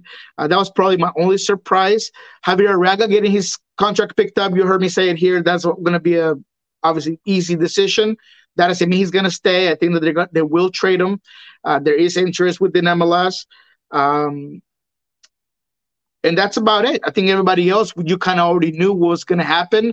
Albert Rusnak, a lot of people here in Seattle have mixed feelings about it. The main point of them saying, hey, is Albert really worth the DP spot? And I'm going to say, yeah, look, Albert gives you a lot of versatility.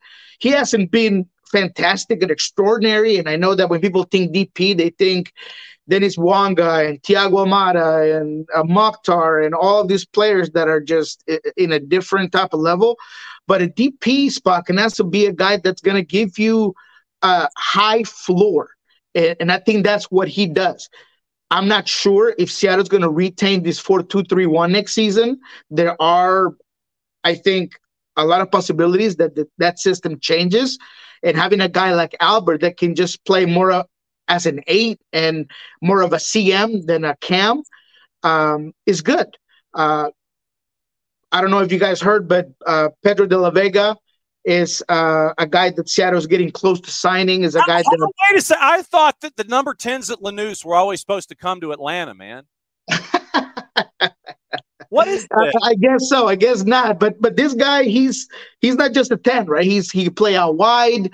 I've actually been doing a lot of research on the kid, and I talked to a video analyst from Lanús, and he told me that there's been times where he comes a little bit deeper and can play still out wide. You know, he was thinking in a 4-3-3 type of situation where he'd be a right mid, where he has more time to run on through the ball because he does have very good vision. He does carry it very well. So I think because of having a guy like that, a young DP, having a guy like Albert could give you a lot of options on the system that you're going to run. So that's interesting enough. And that's why I think it's a good decision to keep a guy like Albert for that DP spot. But let's talk about the new kid, 22 years old. I got scooped. I had been teasing it here. I teased it on Sounders Weekly. He was a young midfielder they've had in line for a long time.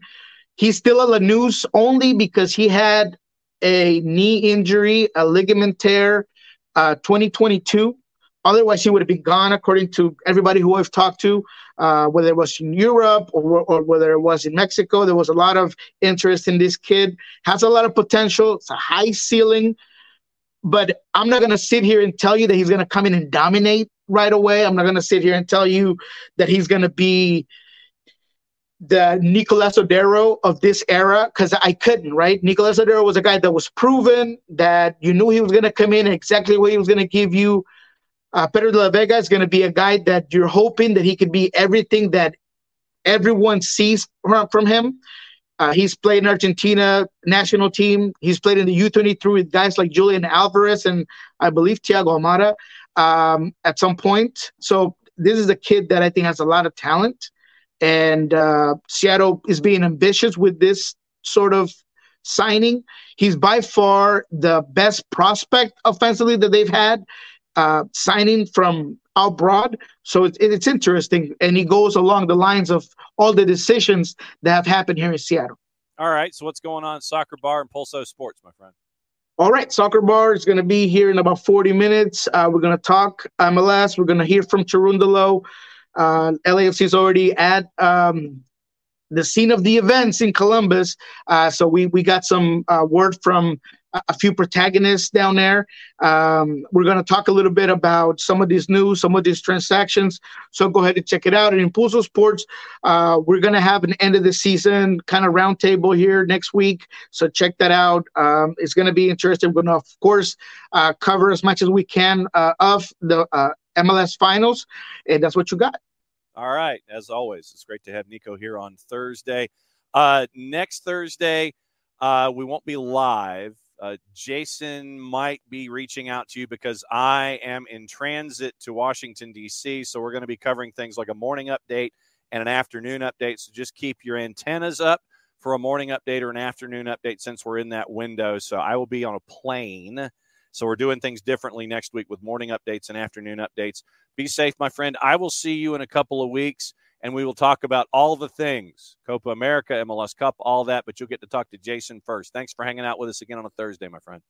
All righty, man. Appreciate you guys. All right, that is Niko Moreno. He's got to get ready for another show. So his Thursdays are busy, man. It's like he comes on here, he gets up, he's on his second cup of coffee. He's doing his stuff, and he's ready to go. Morning, Harry. Great to have you hanging out with us in Texas. We'll wrap up with what's going on, what to watch, where to watch it, and how to watch. So here we go with what to watch and where to watch it. Busy day. Tottenham and West Ham at 3:15. We'll get into juice boxes in a sec. That's on USA. Pumas and Tigres, semifinals, 9:30 on 2 ESPN Plus has the Belgian Cup, the Eredivisie, doubleheader at 12:40 and 3 o'clock. 4 matchups in the Copa del Rey, 1 at 1, 3 at 3 o'clock. On NCAA.com, it is the Division II semifinals. Franklin Pierce and Lewis at 5. Florida Tech, the Panthers, making their way in from the Sun Conference, taking on CSU Pueblo at 8. On the women's side, it is the choice. Wow, they're chasing a double at Florida Tech. We'll have to follow along with that. The Panthers at Florida Tech taking on Point Loma. That is now underway, and that is early first half. And Adelphi and Washburn out of Kansas is at 2 o'clock. So same venue, 11-2 are your women's semifinals. 5 and 8 are your men's semis in Division II. Peacock, it has Everton and Newcastle at 2:30. So let's get you into juice boxes really quickly so we can all get out of here. And reminder, once again, tomorrow it is Prem and Proper in the morning. SDH will be live in the afternoon. I don't know when yet. Probably middle of the afternoon, so that way we can get everything squared away from what happened in Europe, get you previewed, and get everything rocking and rolling for what's going on for your weekend. So once again, Prem and Proper out tomorrow morning, and then live SDH PM in the afternoon sometime because I have to be at Mercedes-Benz Stadium to get ready for the high school football championships. Juice boxes for Everton and Newcastle. Newcastle is a road favorite, even with all the injuries, at a plus 139. Draws at a plus 250. Everton is north of plus 200 at a 204 in the composite. Spurs a minus 133 with visiting West Ham. 90-minute draws a plus 328. And West Ham is a plus 345. Wow. Abby is really cooking tomorrow. She says, look at this. Cooking all day. 10 pounds of, is it 10 pounds or 10 plates of potato latkes? See, now that, man, that's now I'm hunkering for Polish food too. 10 pounds. Thank you. 10 pounds of potato latkes. So Abby's going to be cooking all day. How do you know when it's 10 pounds? Just curious. Anyway, potato latkes cooking tomorrow for Abby. So once again, Prem and Proper on tape in the morning, SDH PM to get you through the afternoon and get you moving toward the weekend. So that's where we are. So once again, thanks as always. Oh, you buy 10 pounds of potatoes. There you go. That makes sense. Thanks to all of you guys for hanging out with us this morning. We had a lot of news we had to get through. And we had Niko on at 10:30. It was great to have Jared on as well to break through everything and tell Joey Barton he's an idiot.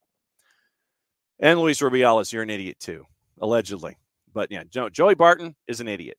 So when you have idiots saying things in public fora, they need to be called out. And as much as you don't want to give them the time of day, you kind of need to remind us that we have to be vigilant in those kinds of situations. So we got folks who do fantastic work in this business, and we have to continually remind everyone that stupid people are allowed to have forums too, but they still need to be called out for being stupid. So that was the Joey Barton excursion that we had this morning in hour number 1. You can go back and listen. Thanks to everybody who was watching on the YouTube, on the Twitch, and on the 200 Indie Character app. Obviously, the audio version will be out short order. You can listen to this, and we'll pull all the segments, and we'll be back at it again on tape to start things off tomorrow. SDH PM on the live side of things. So since it is the end of the show, mucha platiel, play it safe, everybody. We'll catch up with you in various forms tomorrow. That means I get to do this, and we'll be back at it again tomorrow. Have a thankful Thursday. I agree, Abby. We'll see you later.